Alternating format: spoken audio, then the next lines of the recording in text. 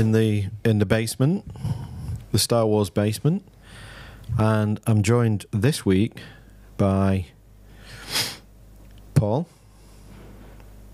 And nice to meet you. I've met you. And the artist, David Kennedy. Hello, you all right? Good afternoon. The artist formerly known as. Good after evening in this beautiful basement of yours. Yes. It's very hot and sticky today. Yeah, I'm hot and sticky anyway. It's Actually, that. we have two temperatures here, freezing cold with bubble coats and hats, or red hot, and usually Paul's got no clothes on. No pants. Basement rules, mate. So- Putting mushroom to the wind. Well, he had to make an effort. Look, there's a brand new T-shirt. He's just got it out of the box because he's had nothing on all day. This is true. We are all bottomless as well, ladies and gentlemen. Just makes for a more comfortable situation all round, I think. It's been that way since Scouts. Yeah, that way you learnt that one. Yeah. Lord Baden Powell knows his stuff. He really Yeah. does. Be Yeah. prepared. Well, you're supposed to wear shorts camping, aren't you? Because your legs dry out quicker, and it's just an extension That's of that. it. Don't wear jeans. You're an idiot if you wear jeans. Don't wear jeans. God. Don't wear. And then after that, it's like don't wear shorts. Don't wear shorts. Why are you wearing shorts? Have you brought your creams? Your shorts might I get hope you wet. brought your creams. I hope my mum's not watching this. But anyway, we've started. Well, So I'm sure Paul's mum's watching put some it. trunks on for me. Yeah, I suppose you got to check out the talent. It's like I said, Stunt Clarky. So much better looking. Ears are in the right place. oh, cheers, yeah. Um, One of them's a little better bit. vision. One of them's a little bit higher than the other one, but it just means. But you know, the ears. But it just means that if I get attacked from the right, I'm all right. You know. And I'm good at cornering. Just one way. Yeah, because Clarky's got Can weird I do ears. that Burt Reynolds look Look, to he's camera got his now? head. Is that- Look, he's got his. Notice he's got how his Clarky's headphones wonky. yeah, you know, look how he's put his headphones on, cover them up. One's not just higher, though. blueberries in mine. Look. He's got like one Spock ear and one like Yoda ear or something. Yes. But yeah, one of them still is like your ears are about situated in the right place. Marcus is one of them is there. You see, right? There's an artist's Oh, trick, that's right? nice. Cheers, Paul. There's an artist's trick, right? He's off. And it's they used to do it back in the old days of like cartooning and that, where you put a mirror next to what you're drawing, and the idea is it shows up all your mistakes, because when whatever hand you favour as you're drawing, you will make mistakes on one side of the face or not, you know. And that's what I believe happened when I was made. Somebody's drawn me and they've not looked in the mirror, they've not checked whether everything's working. So one of the ears is higher than the other one. One eye's a bit bigger, you know, Popeye-esque. It's not just for your mum when you was a kid. It could be that. The third ear is weird as well. The one arm's longer than the other, and my tail snapped. Whatever. Anyway, Tack so, on down. yeah, but look, I can live with the ears. I can cope with that. What we're here for? I think we're going to be talking about your art. Oh, right, there's that as well, isn't there? Well, Yeah. we could always talk about where you come from as well. Well, we don't want to do that. You don't want to stir up the No, elder not gods. Your mum. You don't want that chasing you down the street like Curse of the Demon. Yeah, Wigan. Yes. Yeah, Wigan. From Wigan. Yeah. Somebody has to be. Yeah. There's me, the horse, and the two lads with the feet, and that comprises the people of Wigan. There's the world famous Cherry and Whites as well, though, isn't there? What's that? Wigan Warriors. Oh, well, there's that. Well- Sport's a realm I don't actually follow. I've Really? tried, Oh my God. but it's like if you give you like a 20-sided Rubik cube now, you wouldn't know what to do with it. Will they let you back into Wigan after this then? Oh, I've got tunnels. That's the Yeah. only way I get in and out. Because it's rugby league mad there, isn't it? Oh, yeah. Well, basically, when my parents moved from Liverpool, because there's a bit of Scouse in there, Oh my Right. God. and my parents moved over from Liverpool. You in the could maths. actually be like related to You could be Clarky in Clarky. some way. Is this when I find out you're my dad? No, I think you're probably his dad. Oh, nice way. Flip it round. Yeah, he looks well older than you, and his mum's a slag. So anyway, yeah. I don't mean that. I love you, really. So the parents coming from Liverpool, right? There was a mass exodus at some point, and they all piled into the far end of Wigan. So everyone I grew up with all my mates around the corner, primary school, the whole area was filled with Scousers. Then we hit secondary school, and I met the Wiganers. And I'm like, oh, what is this? It's like the Eloy and the Morlocks meeting each other. You know, what's this thing here? They're all talking about rugby. They're all talking in a language that doesn't make any goddamn sense. Eating pies. Yeah, I worked with a fella for 9 years in VHS on a Saturday with a Wigan accent I still didn't understand after those 9 years. Yeah, I watched him with a kid once go, on to polo, little mister. I said, what the double Christ have you just said? And he had to break it down. Dost want a polo, little mister? Said, you're asking that child, does he want a polo? Why don't you just say, do you want a polo? So, Wigan. Anyway. So yeah, I'm from Wigan, but I am not of Wigan. So as much as I would like to enjoy the sport, as the rest of my family do, went down the Star Wars route instead. Bless you. Yeah. I realise some people can do both, but I'm not capable. Yeah. Well, we was talking off camera earlier as well, but we won't. You kidnapped someone from Hungary once, but we can't. I did, yes. We can't bring that up. Yes, a Japanese lady. Yes. I kidnapped her from Hungary and convinced her Wigan was better than Tokyo. Yeah, and married her. Yeah. Oh, well done. Produced an offspring that, thank God, doesn't look like me. Looks like her, which is great. Yeah. She's a handsome lady, and he's a pretty lad. He does get, oh, isn't she lovely, a lot, because his mum wants him to have her like either Bill and Ted, Keanu Reeves in Bill and Ted, right, yeah. or John Connor in Terminator 2. So he's never had a tiny fringe. Apart from that time, we took him to a barber my brother suggested, and my wife won't talk to my brother anymore. Because he looked like Spock, but a chocolate raisin version of him, or something. Like somebody drawn Spock wrong. We're supposed to be talking about the art. Anyway, we're going into the problem always is in a scenario such as unleashing me in these things. I work under my stairs, and I don't get out at all. So when you meet a human, as I did with these guys at the Star Wars Fan Fun Day, this torrent of bile just spews it forth. Oh yeah, for which Bob needs to talk to you. Oh, okay. About the body thing later. Oh, okay, yeah, okay. Yeah. The murder and the kidnap. Yeah. Yeah, we can sort that out. Don't worry about it, yeah. I'm good at carrying shit. You're carrying shit? Yeah. Carry Bob's a lot. It can just go any time. He's getting old now, so all right. you have to be ready. Okay. Like fucking Odd Job, innit? He's just like fucking Odd Job. Yeah. Odd Job, yeah. The sharp hat. Yeah. No, I think you're more like Odd Bod. Not the Carry On movies. Them eyebrows anyway. So one of the most difficult things on earth is explaining the Carry On movies to a Japanese person. Oh, right. Well, in fact, did I tell you this last time? I might have told someone else. I might talk to someone else. Imagine that. So my wife, we were watching Rory McGrath on telly doing something, and he said, "This is where supposedly Robin Hood passed away," and he said, "Somebody bring me my bow and my arrow, and were some ever this arrow to land, that's where I should be buried." So they buried him in the ceiling, and I'm giggling, and my wife's going, "What's this?" I said, "Well, he's just told a joke." Like she said, I don't see. And I realised, as much as Japanese people have their own humour and their own comedy, the format of jokes is a very English thing. Like, guy goes to the doctor. It is not a story about a guy going to the doctor. It's the setup for a joke, isn't it? And unfortunately, I've got Scouse family, so they just talk in jokes. They don't use words. It's all one-liners. My dad just had this meltdown because he couldn't explain a joke. Like, he didn't want to go back and give the explanation to Tomo. So it makes you look at your own country and how you handle things when you know somebody from another country, and you're like, England is weird. We don't know it is, but it is. And when you get to the Carry On films, Christ, twice. She's struggling with what a one-liner is, and I'm saying, watch this. You'll understand England after you've watched this. Carry On Camping. Sid and Bernard are pulled up, and you know the one where that sounds like Paul's weekend. You know the one where they go to a place and they think it's a nudist camp, so that they think they can get their girlfriends to be in the knack, and they pull up and they're both going to each other. And I said, that's funny to English people already. She said, there's nothing there. They've not done anything. I said, but it's funny already because they're at a Naki camp and they're giggling, right? And she says, I don't get it. Right? So they get there and there's a sign and it says, all asses must be shown, right? And they're giggling like this. I said, see, that's funny to English people, and I can't tell you why.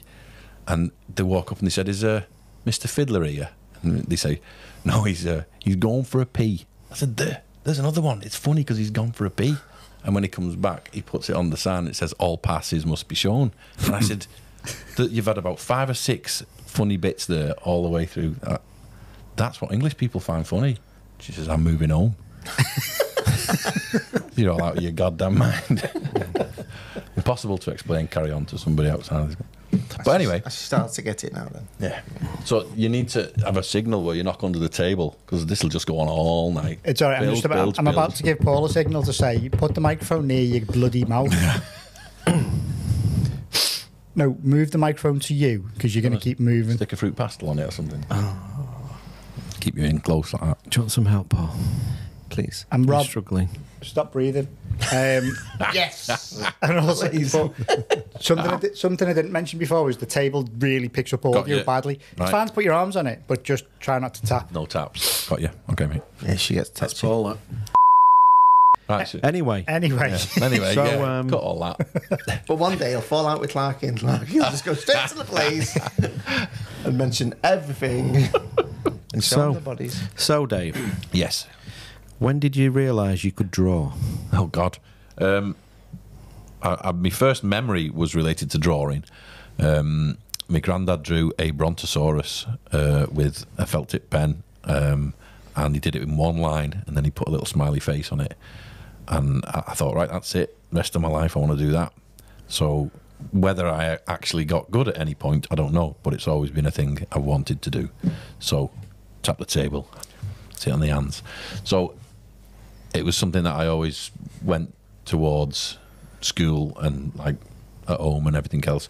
If there was no toys about and you were stuck in a tent in the middle of nowhere or wherever you are, if there was a pad and a pencil, I was a happy man. So, and it's always been the case. I think the infinite possibilities of sitting down with a drawing pad are the things that always take me back to it. So I've always drawn, still doing it now.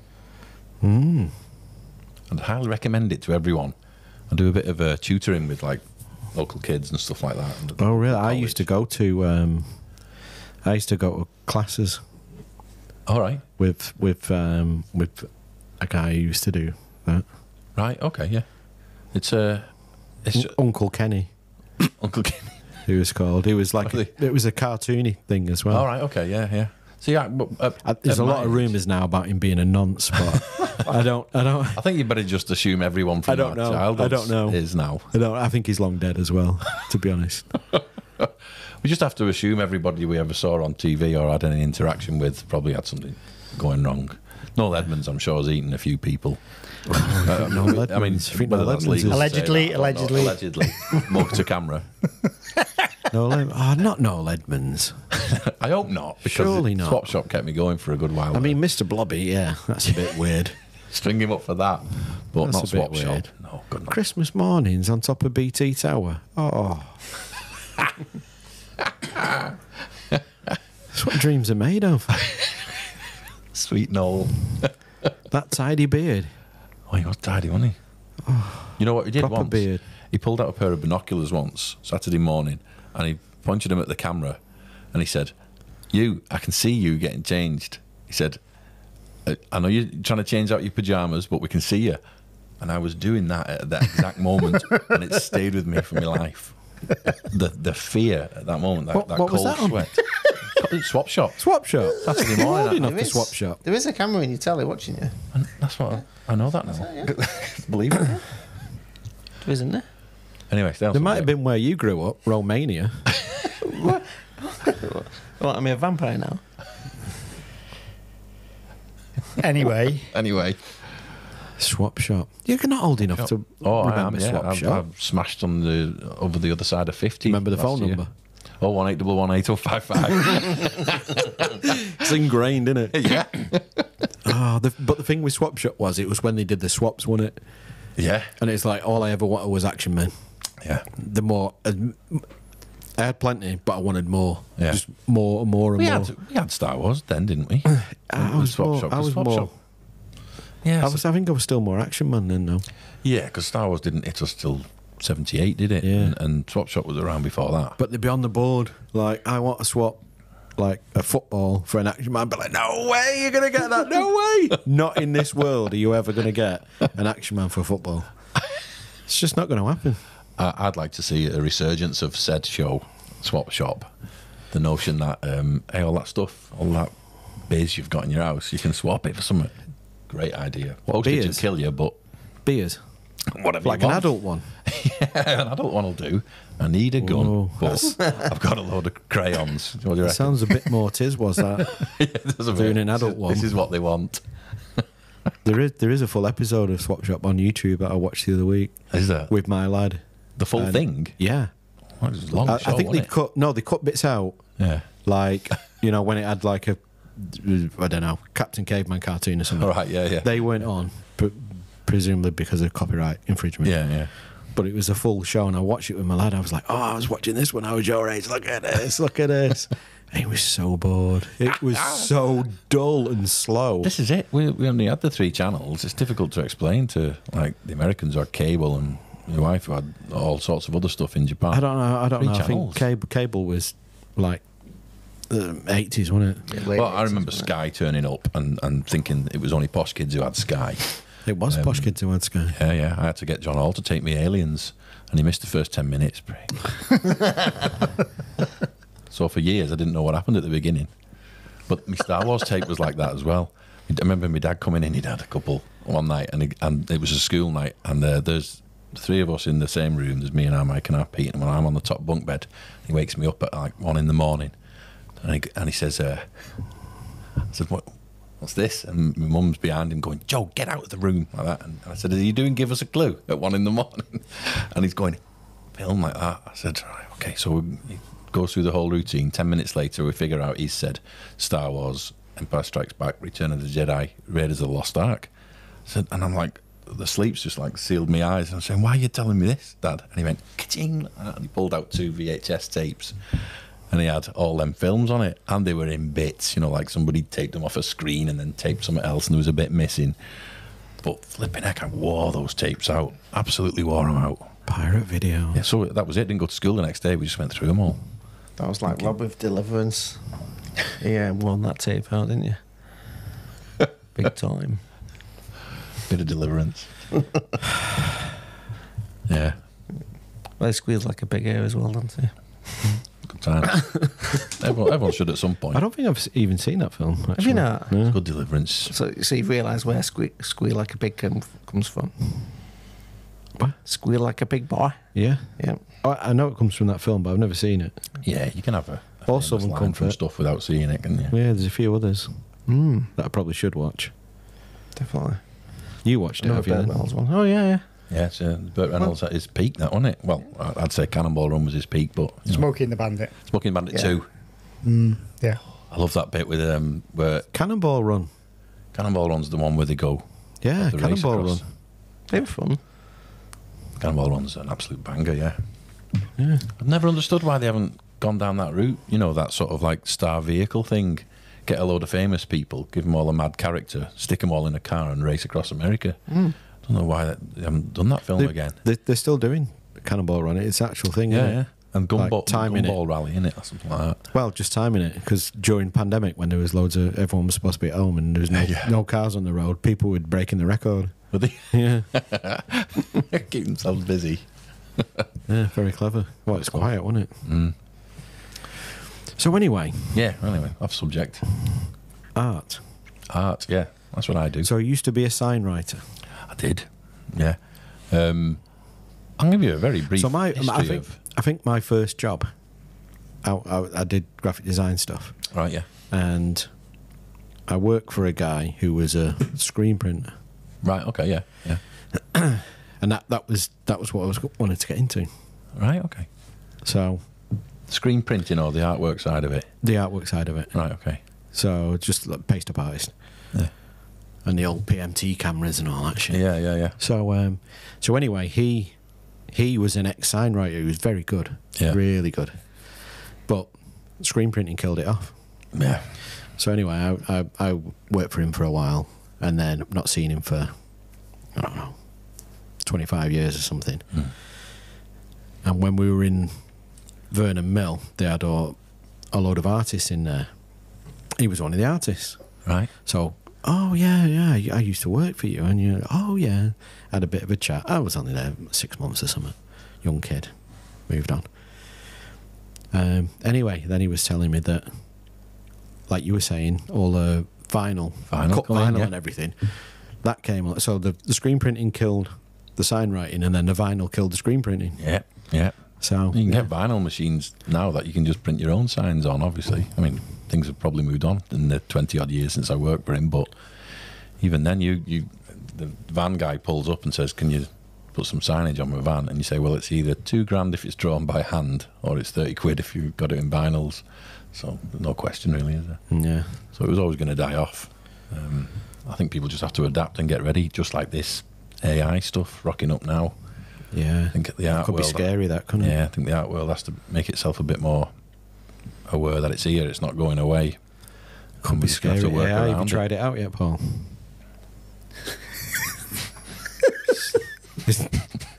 It's good. Is it? Yeah. It's a bit scary. That's why I've stopped ringing you at night, because I just have a chat with that instead, because get a better conversation. True that. They don't even do mum jokes, which is refreshing. Dave's refreshing change. Well, Dave doesn't know you yet, so he'll get as bored as I am with you.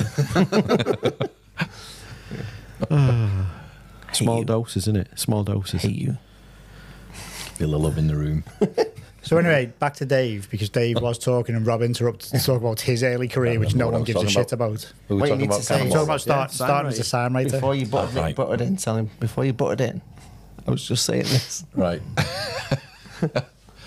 Yeah, sign writing. So did college and stuff like that, and uni, and I learned a lot there, but I'm strongly of the belief that the qualification itself has done me no favours whatsoever, because nobody's ever asked for it, nobody's ever seen it, and in fact, when I was a sign writer, the thing that screwed that job up was my boss finding out I had a degree. He's like, who do you think you are with letters after your name? I said, what? I've worked for you for 3 years. Why have you suddenly turned on me? And he didn't like the idea that somebody might have a modicum more intelligence than him. But anyway, so did the degree, visual arts and all that stuff. So I've always drawn, I've always studied it.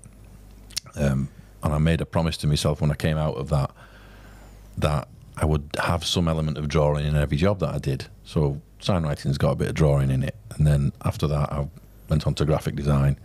And then every time I got a job that was sustaining me, I was looking for what I might be interested in doing next. So I might be there for a few years, and then I might start getting interested in, like at the time it was games. So I was playing a lot of games, and I knew there was a games company around the corner from where I worked. So I started researching them, and I bought a bit of computer gear to try and do game covers and just see if I could do it. And then I got in touch with them and got a job with them. And similarly, when I was with them, a few years down the line, I wanted to get into comics. So I'd go into work a bit early, an hour and a half early, and sit in the cafe and just sit there drawing comics. And I always found that it was never the thing that I was doing in my job that got me the next job. It was always the thing that I put a bit of extra time in my own time. I mean, you guys will know yourself, you don't start a job making replica armour or anything like that. You do it because you want to do it. And then the thing that is that you find that you've been doing it long enough, you're good at it. Just takes over and gets out of control. And Yeah, and it's dangerous then. You have to do it and get paid for it, otherwise you go nuts. So I was doing that with every job that I was in, really. So that's where I am now. If something takes my fancy, I fancy having a go at that, I'll go and give it a go. And this cropped up because I was working for a TV production company making comics of scripts that they were then going over to the States and selling.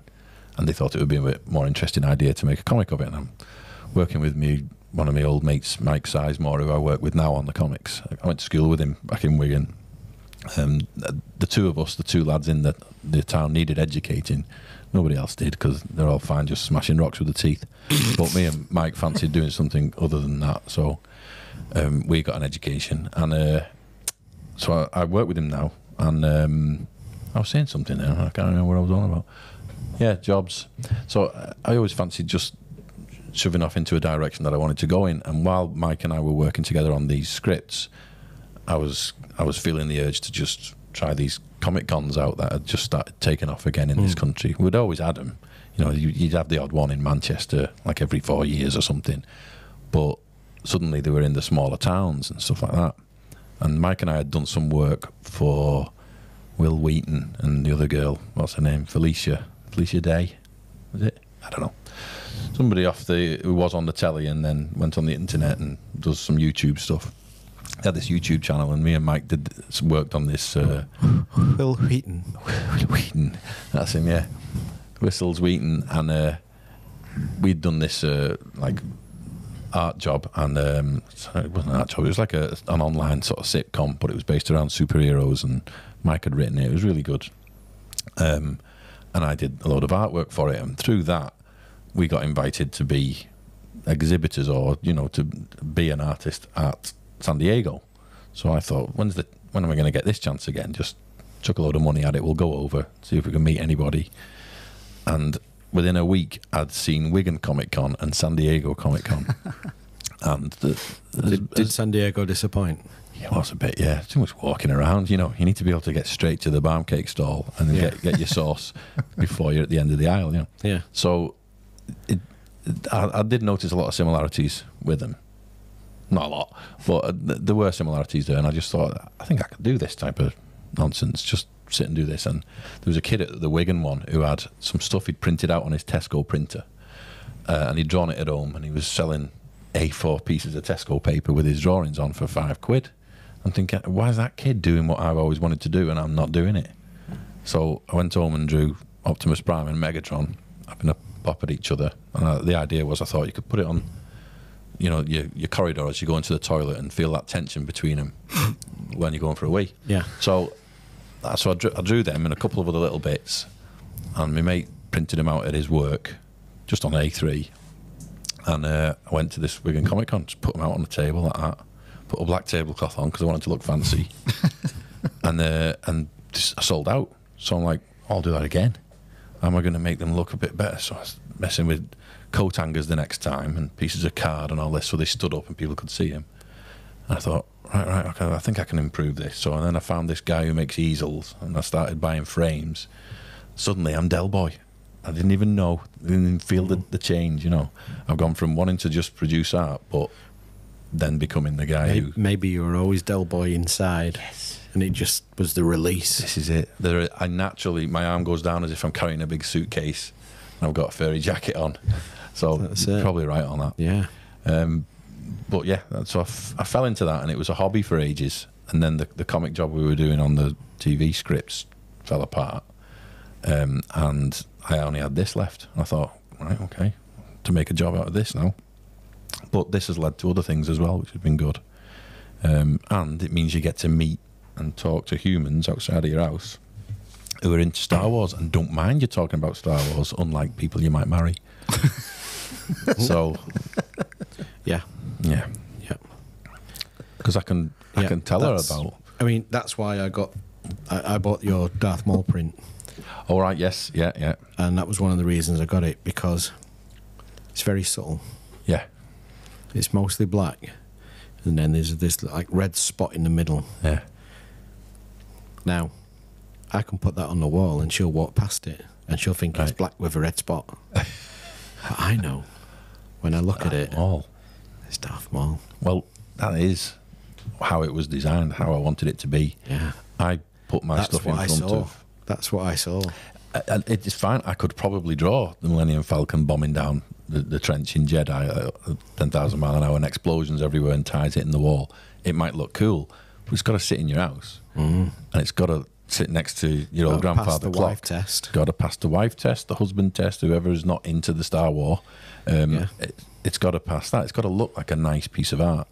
And I've always figured, yes, I know people will pay a fortune for Mark Rothko and Van Gogh and all this kind of stuff. My grail is probably the Palatoy R2-D2 still in his packet, right? If I had that on the wall every morning and I came down and saw that, every day's better. You come downstairs and you're like, look at this. This is what gives me, this is my art. So I would like to, that's my aim, is to try and do that for people. The stuff that I draw is the stuff I want to see on my wall. If I want to draw, I've probably bought everybody who's ever bought anything of my stuff at my table. So if you heard this this rant a million times, and I apologise, but Ian McCaig, the guy who designed a lot of stuff for the prequels, he's a fantastic artist, and he's a wizard with just a pencil. You know, he can do like the most incredible stuff. He did a lot of the designs on like Amidala and Maul and stuff like that, and he's really good at catching character, right? And he did this talk once where he said, if you can get the pose of your character right, it does all the work. You don't need to draw all their gear to prove who they are. You can show that a guy's a pirate just by the way he stood, or you know, Captain America stands like this, but the Hulk will stand like that, and the human eye picks that stuff up. So he said, get your pose right, and that's 90% of the work. So I take this like literally and think, like, okay, well, if I walk around the house pretending I'm a cowboy with a Nerf gun and get the wife to take pictures, it's that I can be Boba Fett in the picture because I want him to look like an old-fashioned, you know, gunslinging cowboy, you know, and that pose, if you get that pose right, he was right. You get the pose right and it sells everything, and it applies to ships, it applies to characters, because your brain picks stuff up that, you know, knock knock man might not. There's a lot of banging going on upstairs. I'm not sure what that is. I don't know if you can. Can you hear that? Can you hear that on the mic? Where is it coming from? Upstairs, must be. Directly up. It can't be coming from upstairs. There's nothing up there. Probably a very heavy seagull. Get that stick and bang on the ceiling, Paul. The bottom of a broom. So, your artwork then led to other things. Do you want to talk about those? Yeah, I got some special creams for the rash on the back. I don't know what you mean. What do you mean, like the jobs I do now? Yeah. Right. Okay, got you. Yeah, so but the guy I've worked with for many years now, Mike Sizemore, is a writer, an old school friend of mine, and we sort of like, after a big gap of not seeing each other for years, me and him and another old friend, Steve, got together and caught up and was just looking at what everyone was doing. And I ended up falling into working with Mike on a few projects, and mainly those TV production scripts. Mm-hmm. But following on from that, Mike and I were always big fans of John Carpenter's work. In fact, Mike used to come into A-level college and slip me a video here and there that would freak my mum out if she ever saw the cover, like From Beyond, when she lost her mind when she saw the cover of From Beyond. But he passed me all these horrors, so he really got me into like the horror genre and stuff. And I was always a Carpenter fan anyway. But then The Thing comes out, and my older brother and his mates hired it specifically to scare me. And then that dog bursts open, and every one of them left the room while we were watching it. And I'm sitting there going, "This is ace," and none of them could handle it. But from that point on, I was like, Carpenter all the way, you know. Anyway, so Mike's always been chasing John to try and get some kind of work with him. And eventually he worked with him in a different capacity, screenwriting and stuff like that, which is what he does. But John and his wife Sandy own a comic company called Storm King Comics. And they continue the good name of John Carpenter in comic form. So we had a look at what they were doing, and we ended up being invited to go along and work on a couple of things. And we did he does a horror anthology every year called Tales from a Halloween Night. And basically writers and artists can submit stuff to go into this comic, and it just goes into a collection. Comes out every year, and it's on like the 9th volume now, so it does pretty well. And Mike said, let's do a horror western, because we know John's into his westerns and he loves his horror. And so we did that, and then we get a call, do you fancy doing a book together?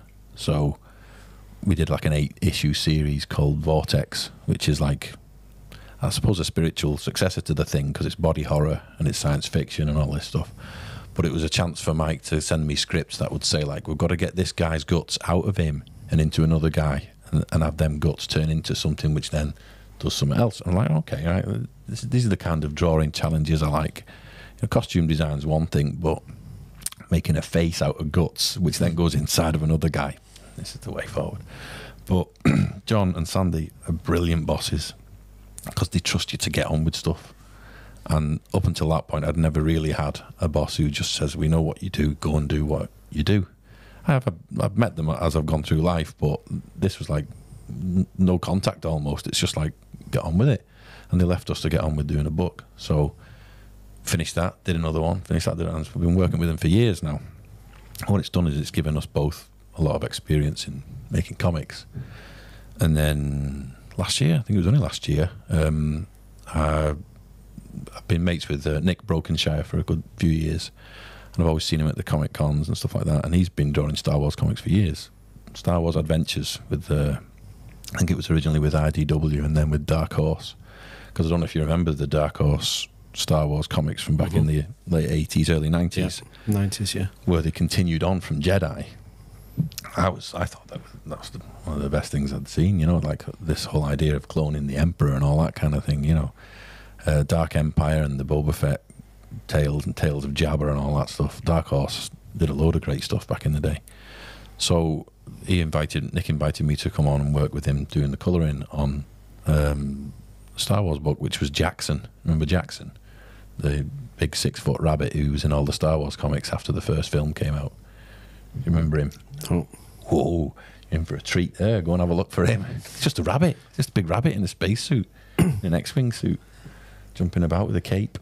There's some distant memory of it. Yeah, so when it was Star Wars comes out, and then we all got the comics in the UK, and they had those like dart versions of a TIE fighter and an X-Wing that you folded out of cardboard when you got the first issue. And those comics ran for ages. And because we'd only had Star Wars and maybe Splinter of the Mind's Eye as a book. They were the Marvel ones, weren't they? Yeah, it was Marvel. Yeah. And they just ran with it and just said, well, let's have an adventure where Luke's on a space raft going over a pink sea, getting attacked by a massive, like, I don't know, plesiosaur or something with like a hairnet on. So all this madness was just, they just chucked everything on the page, and one of the characters that came out of it was this guy Jackson, Jaxxon, right? And he went on adventures with Han and Chewie and all that, and we did a comic about him last year. Oh, it was for Celebration, in fact, so that would be this year, am I right? And thinking, yeah. So it was released then. Blimey, time moves quick, doesn't it? Oh, it doesn't. Anyway, so we did that, and I've just been working on another one with him, which I'm not allowed to talk about. I'll get shot. It was great. It's doing actual Star Wars stuff. So yeah, that's where I'm up to at the minute. I'd like to do this type of stuff for the people who are Star Wars. I'd like to move into actual licensed print work. Mainly yeah, do you see a lot of it at Celebration? Yeah, I went for a good look round. I know quite a few of the artists because I like that sort of alternative some good poster stuff, scene as well. But there was also some not so good stuff, I thought. Yeah, this is always the case with every... But that's personal taste, I'm guessing, isn't it? Yeah, but your personal taste will be different to the guy who comes along and sees the dross and goes, that's for me. Yeah. And might not think much of the thing that you think is the pinnacle. And I've always figured that. Yeah, I mean, some people are wrong, aren't they? Yeah, some people are just wrong. Really just wrong. But I've been doing the con circuit art-wise for many moons now, and it's kind of pointless looking down on other artists, because for me, as an artist who does that, I meet people of all abilities doing this, and I keep thinking of that kid who did it at Wigan, who had the guts to sit up and put one of his drawings on a table and ask somebody, do they want to buy it? Yeah. And maybe he sold it out of sympathy. Someone's gone, oh, it's someone's kid. What's he drawn? It's rubbish. Well, I'll get it because it's a kid. But he still did it. And I think even if they're rubbish, you know, they're getting up and they're giving it a pop. And I was rubbish. Well, I might even still be rubbish, but I gave it a go. And the more you do it, the better you get at it, you know? I'm guessing your first helmet might have had, like, horns on it or something, or a gun sticking out the back. You'll get better, don't you? Yeah. You've talked about that recently, haven't you? How the first helmets were quite a challenge. Learning to build them and stuff. Yeah. Yeah, it's. Do you find it hard? Let me ask you. Do you find it hard to explain to someone the stuff that you will automatically think, because you've done all those ones in the past, you'll have made all the mistakes, and you're at a stage now where you're sanding down that stormtrooper chin, and you know what you're doing, but to deconstruct it and take it apart and tell somebody else to do it, I find that quite difficult sometimes. I think the biggest problem is I know how I do it, and I can explain how I do it. Yeah. But if somebody's started doing it a different way, Yeah. and you've got to try and then it's like, okay, it's wrong to begin with. Yeah. You know, so I've come in and it's wrong already, so I would have done it a different way. But yeah, it's difficult to explain because you're like, did you just do that? And it's like, just do that. But I mean, it's like you just draw this. Yeah. No, it's hard when it's muscle memory as well, because it sounds like a different subject. But when my wife first came here from Japan, she wasn't a big swimmer. She couldn't swim very well. And I was in like all kinds of swimming clubs when I was a kid and competing and all that. So me deconstructing what I know as muscle memory and trying to teach her that is an entirely different job on its own. And similarly with drawing, everyone comes at it in a different way. I don't know if you've ever seen the work of a fella called Adam Hughes. He's done a bit of Star Wars stuff in the past, but he's really good at those sort of like, what would you call it? Is it called a good time girl sort of poster? You know, the type of thing they do on the side of the planes and stuff like that. He's absolutely phenomenal at anatomy. And I was watching a video of him drawing once, and he doesn't draw. He takes his mouse and he makes the little ... ant trail selection in Photoshop, and he uses that and then drops things into it. He doesn't draw lines. He doesn't actually do it. It's a very difficult thing to process, but he's found a way of working that really works for him. I couldn't even begin to draw the way he draws, but he's found it, and I guarantee nobody's taught him to draw that way because it's so weird. But it really works because he's one of the best in the world at it. And so I see all these other artists working at these cons and stuff, and I think maybe your stuff isn't to my taste, but there might be something in the way you've done it that might be interesting. It'd be, you know, it's always good to talk to them and pick that stuff apart and see how it works. Working with Nick now on these comics, he makes comics entirely differently to the way I do it. He's very much more traditional and talented at what he does by deciding where every black line's going to go. Whereas I draw because I've worked with computers for years and I was a sign writer, so I approach it in a different way. You have a stick? A stick like that on the computer, like, don't get any biz on my hands. I think it's great though, meeting another artist and seeing how they work, because they might suddenly open your eyes to something you haven't done before, and you think, oh, I've always wondered how that got done, you know. But I'm very on or off. Yeah. That goes for my food as well. Oh yeah. Yeah, Clarky will bring some food in and he'll be like, this is, and he'll list all the stuff, and he'll be like, I can't taste anything like that. It just tastes good. It's got one taste. It's good. Yes, I like it. Or no, it tastes bad. That's it. Right. There's no subtleties in there. It's just no. Just I either like it instantly, I'll like it, or I don't like it. good stuff.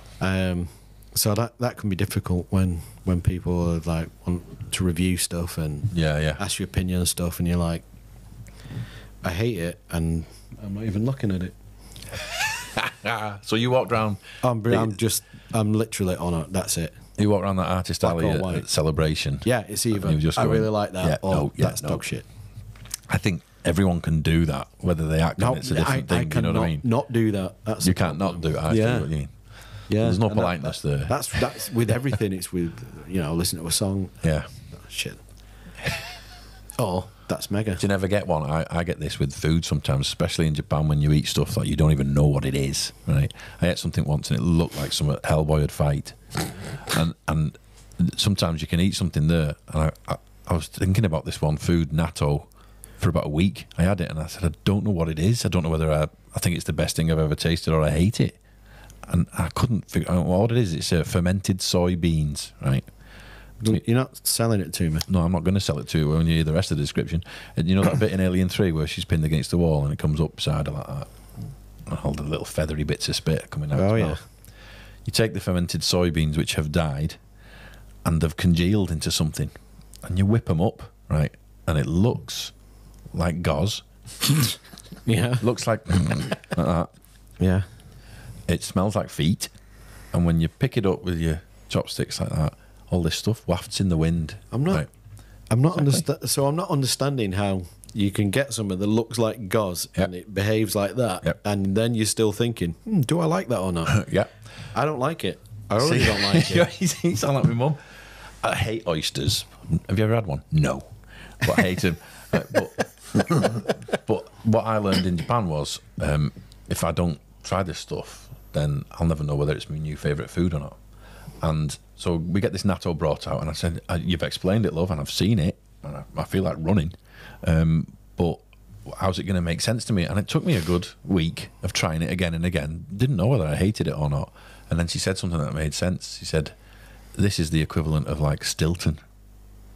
Right? So, you know, Stilton, knackered cheese with biz running through it. Yeah. Bit of a... Yeah. It's an acquired taste, but for the people who like it, they like it, you know. Yeah. So I thought, that kind of makes sense, that. Yeah. So now...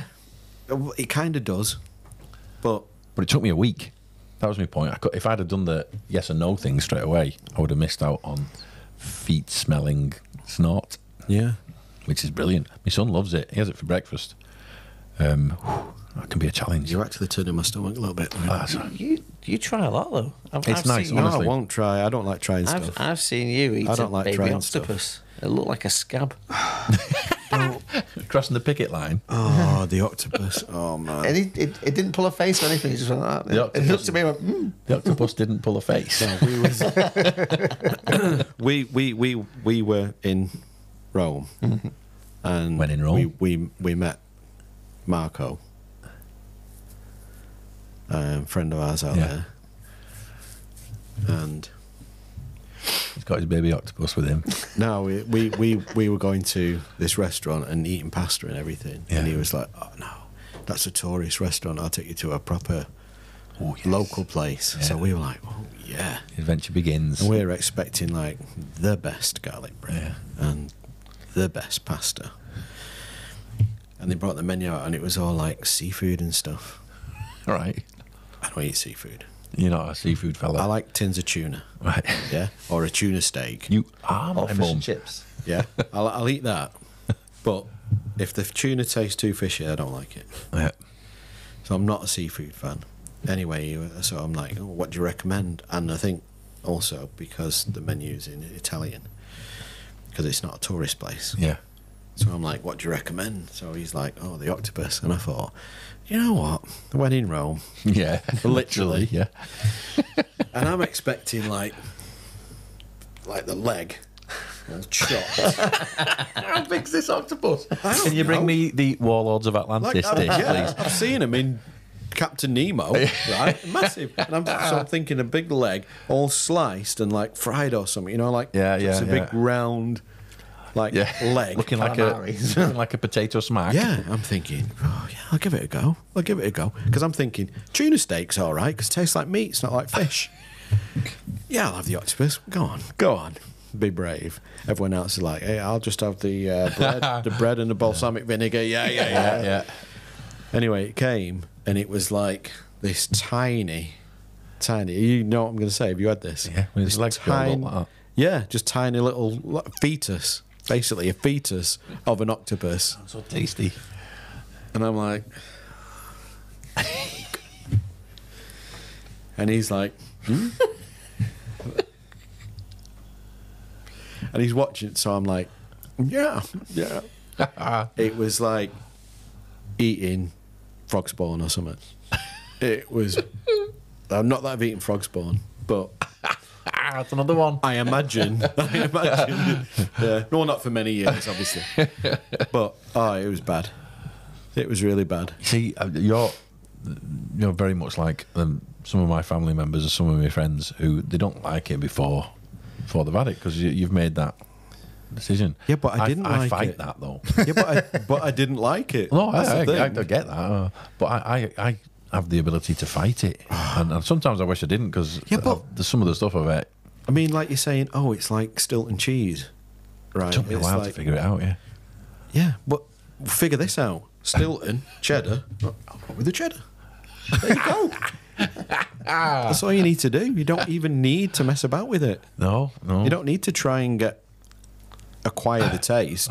Just eat eat them. See, it's all a big. There's so many cheeses that are not stinky. You don't need it. Dairy Lee.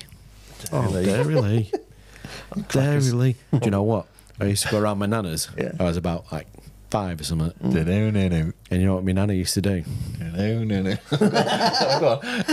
She used to hide Dairy Lee triangle somewhere. Yeah, I used to find it and I could have it. This explains weight problem. I used to start with bourbons with my dog, but she was pretty good at finding him. She had a big nose. You hide them for your dog? Yeah. I don't think they're supposed to eat chocolate biscuits. I didn't know that in the 80s. Okay, that's fine then. She did become a very strange shape, and she looked like a table in the end. I think the fat had gone around her spine, and her back went flat. I think my mate put a book on her when they came round once. I said, "Yes, it does. She does look like a table." So maybe I shouldn't have given her chocolate. That's if bourbons are real chocolate. Yeah, I was just thinking. I would never think They're of probably bourbon not, as are they? real chocolate. Chocolate. David, have you noticed how quiet Paul's been while you're discussing food? Is he hungry? No, it's because he has the palate of a angry toddler. Yeah. Right. He won't eat. He doesn't like melted cheese. He doesn't like beef. He likes sausages and brown sauce. What's wrong with that? I like pies. So when I'm staying outside your house Yeah. watching, I'll go to the local chippy, the local pie shop. Hold on a minute. Is that where my wall pies go? Oh, they're nice. So it's a good job you've got quite a dark sense of humour, which obviously you do. When the need arises, things are different when you're in church or you're meeting your kid's teacher. Because Really? before we were talking, you were talking about your area where you work, your studio, and he was saying, "Oh, is it open plan?" And you said no, and he said, "Oh, it looks it from outside."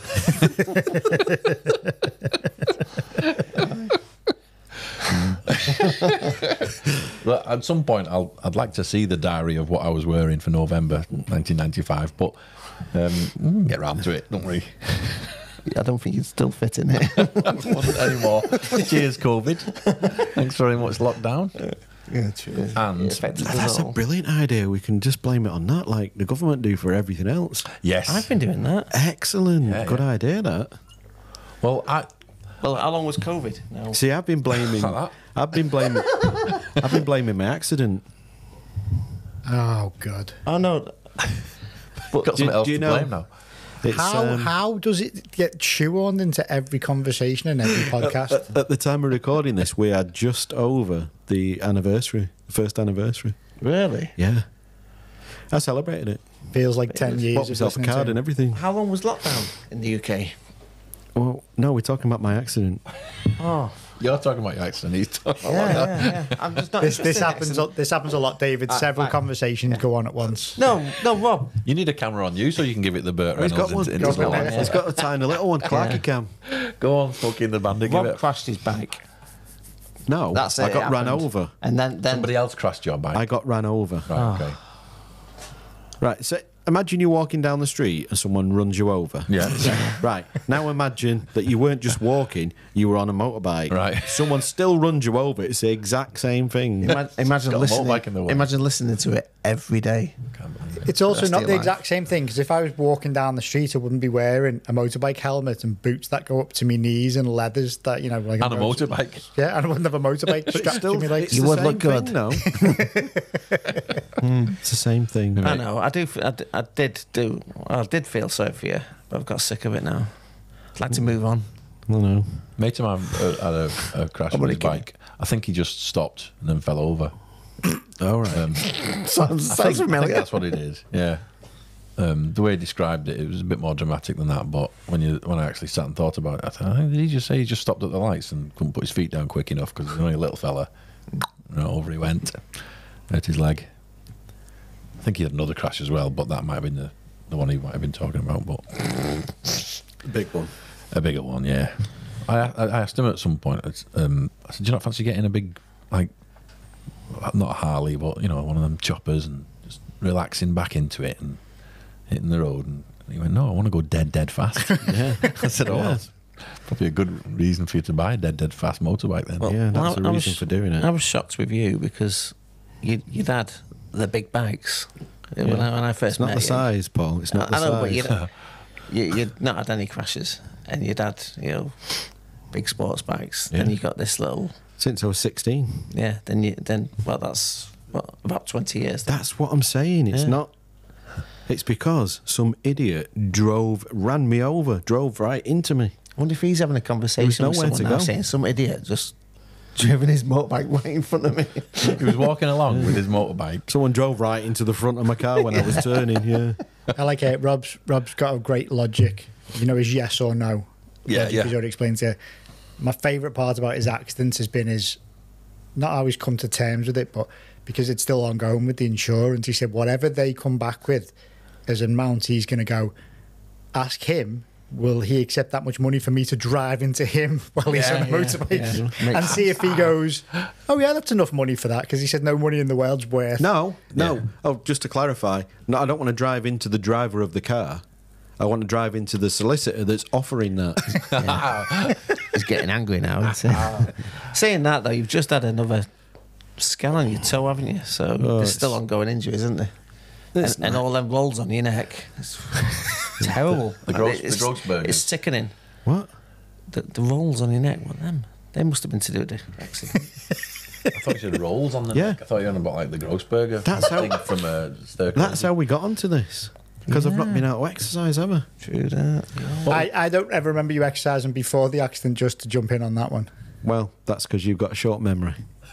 What was Everything else about him short. And what was I here for again? it's weird that, because I've already interviewed you at Yeah, we had a chat. Blackburn, yeah, but I met you a couple of years before that.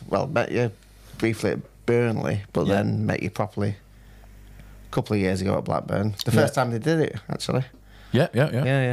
And I think I've bumped into most of you guys at some point or It other. don't matter though, did he? You're my friend. Well, he's are activating on the side. magnets now. I can't get away. This is what he's like. I know. It's all right. Go on. I know, I still love you. You have some time together. Go on. I was getting jealous again.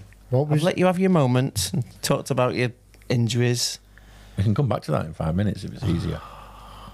No, please don't. All right. Yeah, so, we talked in depth. To be fair, though, you did.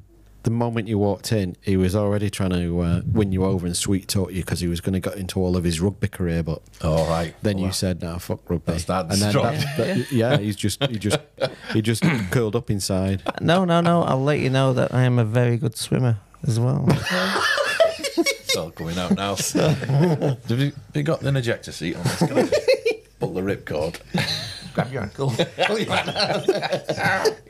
The Kiefer Sutherland out the plane in 24.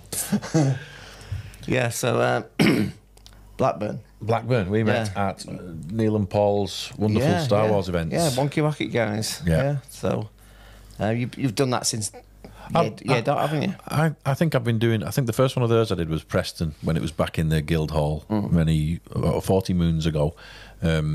I wasn't there right from the beginning. I think they've been going a couple of years. But once I have this thing of like, if I'm doing the shows and the Comic Cons and stuff like that, I try my best to meet the people who have organised it. Right. I know it's kind of old-fashioned, but if my name's going up saying I'm going to do this show with these guys, I want to know who I'm being associated with. And there's a few shows that I do and I don't do because I've met people who I just don't like. Yeah, some shysters. There's some gangsters. Yeah. And I'm like, right, Neil and Paul, hit off with them straight away anyway, but they treat you nicely at the shows that you do. They go out of their way to make sure you've got a good table, you're happy with what you've got and stuff like that. They're extremely reasonable when it comes to table prices because all of those are shooting up like sky high at the minute. And there's only them and Jamie's show in Wales, Telford, that I do anymore, really. Oh, okay. I used to do a load more. Sorry, I do the stuff with Paul in Wigan as well. Sounds weird saying Wales in Telford. I know, yeah. So, that's a weird one. Yeah, we started in Wrexham, and it was there for many years, and then it just got so big for the venue that The Wrexham venue was brilliant, though. Wasn't it was really it was quite fun. Apart from the very last one they did, where we had a massive godlike thunderstorm, and somebody had put the marquee on the inside out, and it was the rain was coming into the marquee, sitting on the top of the ceiling, and then the wind hit it, and you'd watch this wave move down the entire tent. And one guy lost all his art stock because he put the whole lot of it out. And I thought it was going to be a funny story till you got to that point. Yeah, topped himself, I think. I don't think he did. If you did, soz mate. He won't be watching, don't worry. One less bit of competition, eh? But it was always a great venue. It was always a fun I know what venue. you're talking about, actually, and it was a no anyway for me. All right, okay. And we're sad he's dead, but he was big. He wasn't missed it. He couldn't do ears. He was absolutely biz. But that venue was always a good venue, but grew out of it. And then His horses were shifted over terrible. Anyway, there we go. So yeah, we met. That's where we met. I think that's where we met because I meet thousands of people at my table who come and tell me what their favourite part of the remake of Ghostbusters is. Not all of them try and take your trousers down, though, do they? Not all of them. So he Yeah, I does. must He be the does stand first. out. He does stand out Oh well, I mean, for that reason. I've got a special lock. I'm never gonna get it. But Bullshit. yeah, so I meet a lot of people at these things, and I often find like people expect you to remember them out of a crowd of like 300 people that you've met during the day, and sometimes faces are memorable and sometimes they're not, and sometimes people start up or pick up a conversation you were halfway through with them. One guy, do you remember? We have the same on our stand, don't we, really? Yeah, but I don't know. It's probably early onset. do you just go yes or no? Don't accept you. I'm bad at remembering, and I've got I'm terrible. Not a great attention span, and sometimes Paul will tell you about this. He will be talking to me, and I'll just be like, I'm halfway through what he's Guys, don't talking take it about. personally. He does this. halfway through what he's talking about. I've kind of like start thinking about something else. Yeah, and they'll say, "Have you seen this?" David's already witnessed this from when David was talking about his early career and Rob hijacked it for himself. Rob's always thinking about what he wants to talk about next, no matter what you're saying. Or food. No, if I don't get it out when I've thought about it, it's gone. It's gone. Yeah. I'm exactly the same. I've forgot taken about to it. doing this thing where I'm sit down and go, right, I'm going to draw in this thing today and I need reference for it. So I'll sit and go, What was I going to draw? what was I going to draw? And you know what I've learned? My fingers know more than me. So I put them on the keyboard and I let them move and it'll go like, I don't know, submarine. I'll go, oh, no way. And my fingers have written it. What? But my brain's forgotten it, but my body's remembered what I was going to do, and it'll pick out the first three letters that my fingers were You're going to land. quite special, aren't you? I think so. I think someone's controlling What are me. you going to do if they write murder or something like that? See what happens. You're kind of like my big brother. He's on Is the he called spiral. Is he called Daryl? No, he's DARYL. actually called David. Oh my lord! He's got red A hair. few of them about. He's got red hair. I think there's a surrogate thing going on here. Yeah. Definitely. Was it? Because his brother really doesn't like him. No, I haven't Was it got a not? brother. You're my brother. I've got. I've got. That was pretty quick. I've got a brother who I also have nothing in. Just get rid of him, have me. I got rid of him ages ago. Yeah, he used to do that thing, you know, where like he lived to annoy me. Like, you know, you get like brothers who are just. That's he what was known brothers as are the supposed needle. to I know do. what they're supposed to do. I mean, I did it with my younger brother as well, but Yeah. I still like him and get on with him. Whoa. But the Hold on older a one, second. You're a middle. I'm a middle. Oh dear. Left to my own He's the older devices. brother. Oh, dear. I've met both his younger brothers. They Right. both hate him with a vengeance. Is it because you're the first and you're the most special? Because that's what it is with my older brother. But it's not. I don't make the rules. Yeah. You've got to be the lawgiver, haven't you? Well, it's Just the receiver of the That's rules. the problem, innit? The first one is special. Yeah. Yeah. And then the last Fact. and just then a fact. the last one, that's always the baby. Yeah, yeah. The middle one, Yeah. go and fix your own fence. Yeah. Yeah, I get left to my own devices. It's kind of nice in a way, but at the same time, I'd like somebody to just tuck a tenner into my pocket and say, "Get yourself a comic." Yeah. At the age of 50. Yeah. Yeah. But yeah, so I'm a That's middle. why I only had 2 brothers. kids. I'm gonna say, how do you choose how many brothers? Nah, I don't need any more. No, send that one back. Skip him. Oh, we didn't really talk about his youngest brother. No. Disappointment. That's what that's what it's told me. I work with anyway. mine. Yeah. I work with mine. He hates his youngest brother. He much prefers the middle one. Right. Okay. Yeah, he don't like the youngest. Well, I don't have a favourite. That's not what he told me. Anyway. Okay. Yeah, so I'm gonna fall. I've been given a stool, so I'm struggling now. Yeah, no, I don't know why I gave the child of the group a stool. Yeah. You thought I'd behave more than him, old leg twitcher. But my bum's getting sore now. It's not his leg that worries me. It's when he sat there and his hand, like you see his arm doing like this. Trying to get that bullet out. That's why the reason my leg twitches, because of all the nerve damage. If it's yeah. In the big accident. Yeah. So the nerve damage, you're carrying the weight of that neck. Have you noticed how in a car accident the nicest people on earth suddenly turn into the worst people on earth?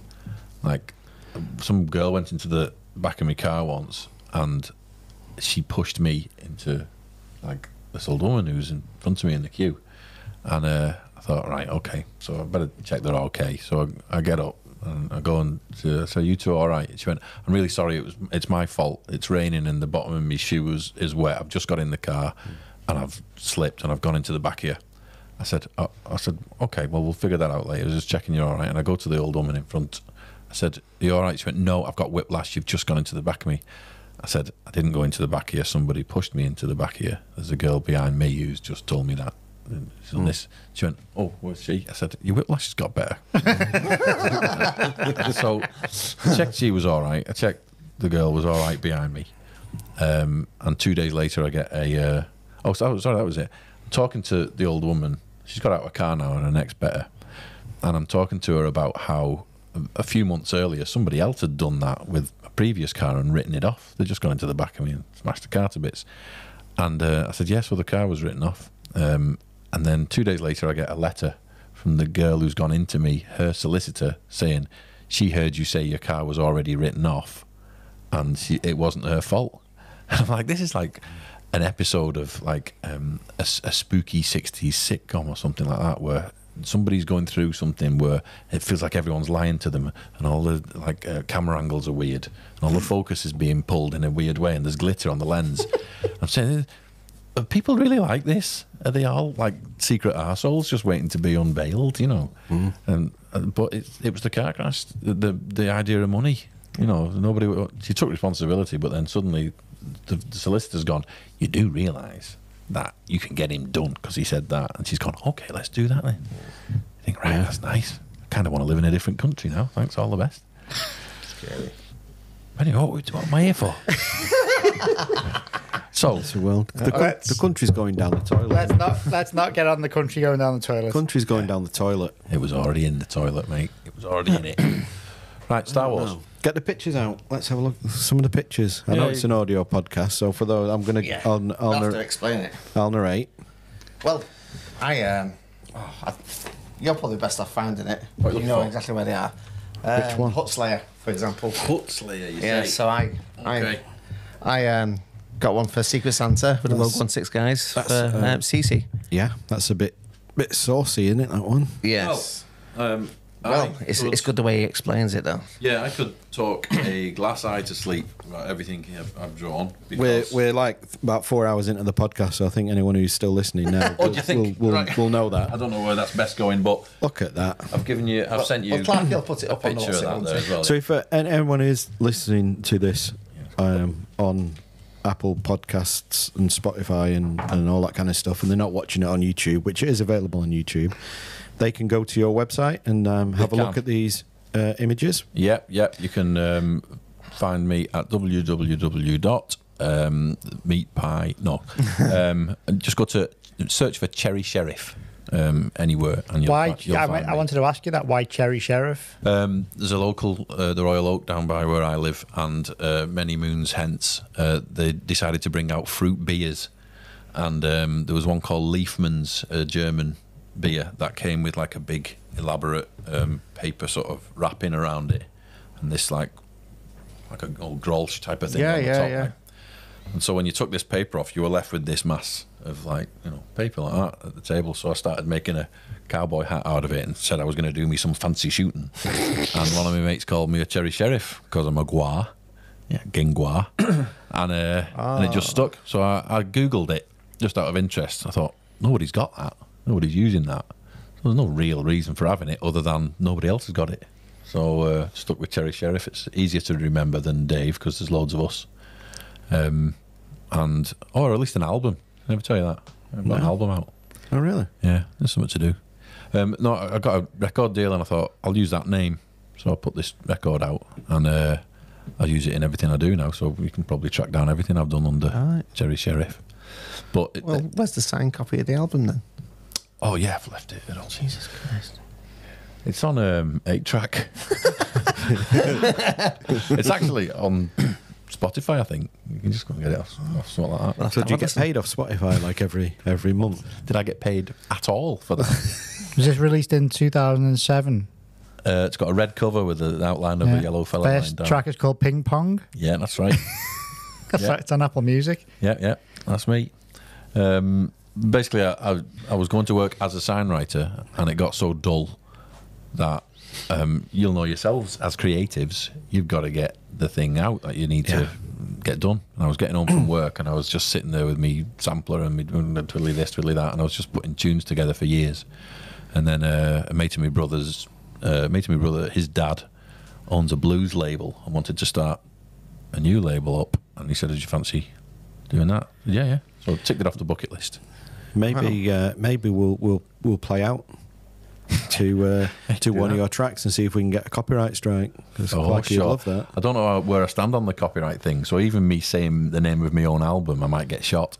Yeah. But I'm willing to risk it. They might send you a letter saying these idiots are thinking about using this music on here. What do you think about that? You can send a letter. Yeah, you could Telegram. Might be Telegram. Telegram. Get hit with a pigeon by him. So yeah, if you're looking for my biz, have a look for Cherry Sheriff and you'll find it. It's on Facebook and it's on Instagram and everything else. There it is. That's quite a revealing outfit, isn't it? Right, so the point of I'm sure you've drawn that a little bit smaller than it actually was in the movie, you know. Yeah, she's actually quite tall. She's not that big. So I always loved that scene. I always loved the light in that scene when they're on the sail barge, etc. And Jabba's always been up there as I want to draw Jabba. But as a kid, I never found Princess Leia attractive in any way. It didn't. It wasn't on my radar because I was 7 or whatever it was. Yeah. So Leia was just another 3PO or Chewie or R2. She was part of the gang. Yeah. And so I never really clocked with the objectifying of her. I get it as as a man with a brain. I get why you got there in the end, but I never wanted to draw her for those guys that wanted that. I wanted to draw her, and I wanted it to be, I wanted the girl to buy it because I want her to think Princess Leia's a badass in that scene, which she is. So I was waiting for that sort of the reasoning behind it, and then when she passed away. Carrie Fisher passed away. The load of interviews were coming out that they were reprinting everywhere, and one of them was after she'd just made Jedi, and a journalist asks her something along the lines of, "What you spend half of this film in the knack, almost? What are you going to tell your teenage daughter when the time comes to talk to her about your career and that?" She said, "Well, I'm going to tell her that I was kidnapped by a giant space slug, and I strangled the fattest neck in the galaxy with my bare hands." I thought, well, that's what I was after. So I wanted it to be that shot of nobody else could get to him in Star Wars, and he'd been going for however many 100 years or whatever, and she's managed to throw a chain around his neck and strangle that neck.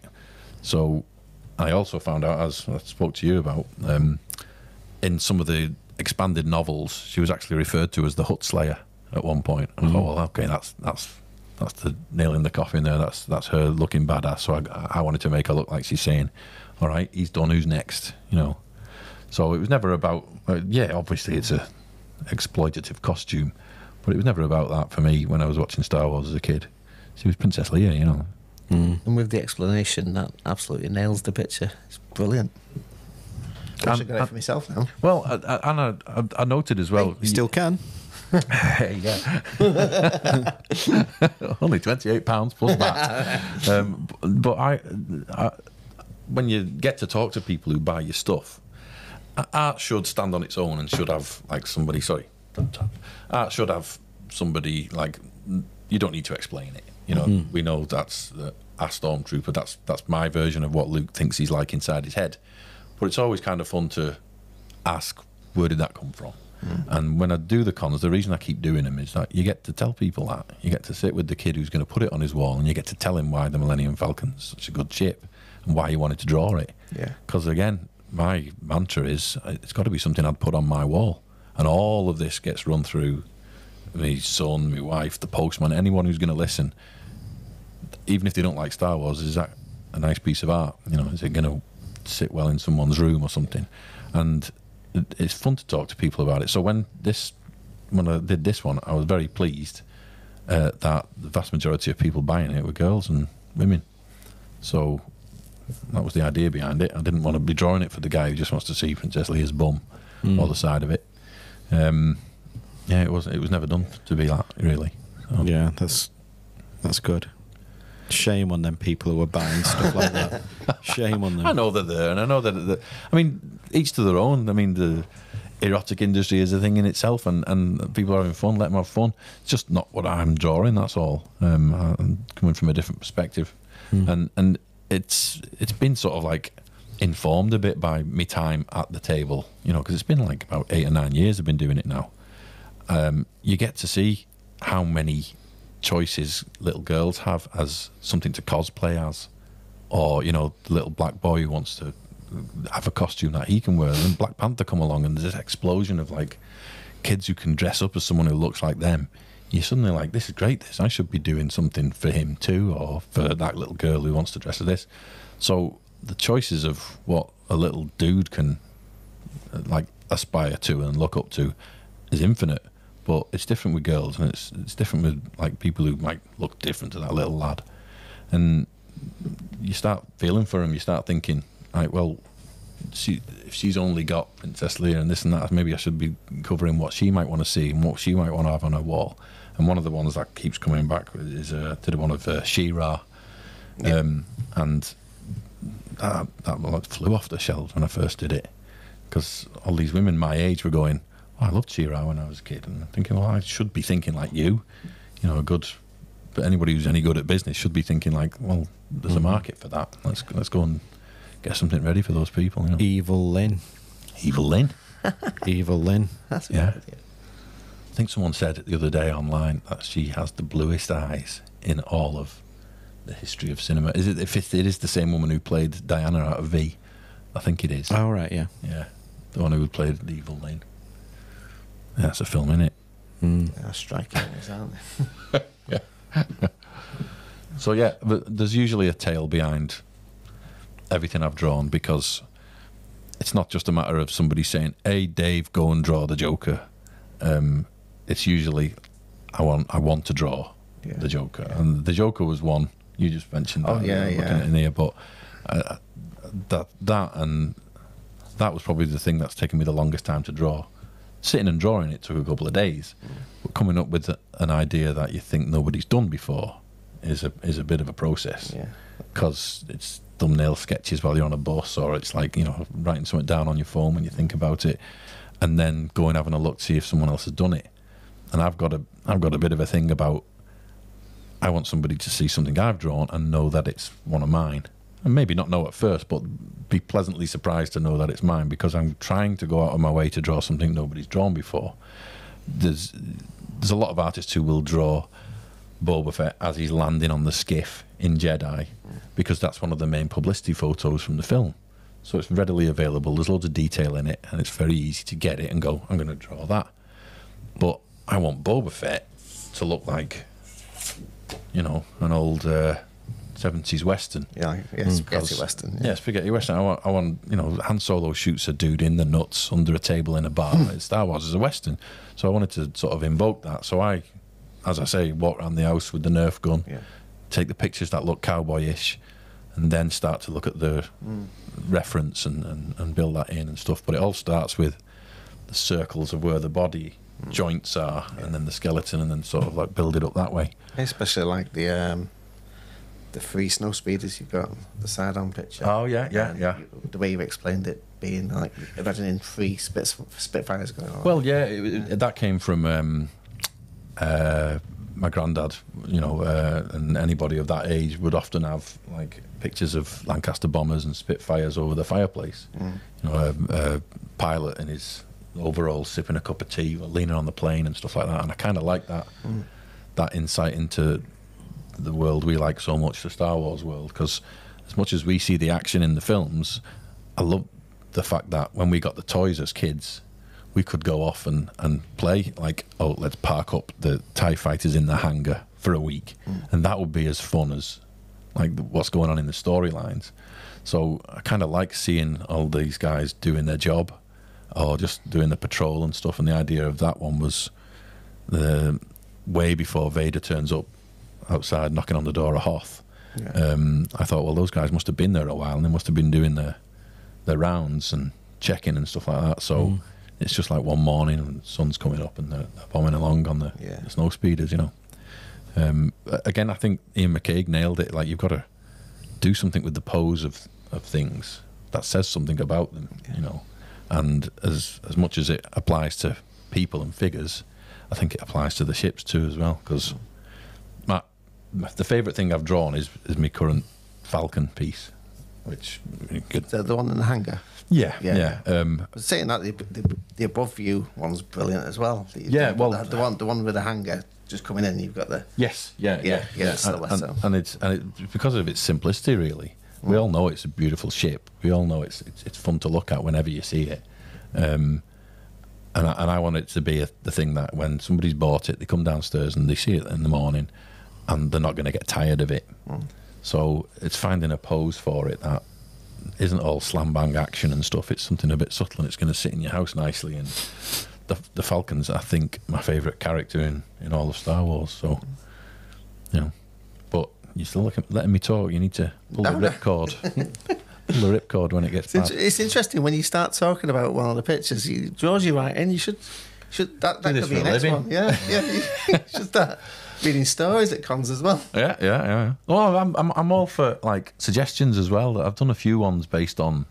I've been trying to think of something, but somebody suggested something, and it's took me brain in a different direction. You do get periods of I don't know what to draw next. You know, I know for a good while in the beginning of my career, and a lot of artists still do it. They look at what guests are going to be at a show, and they'll draw something that's based around who that guest is, or what the show they're in, or the movie they're in.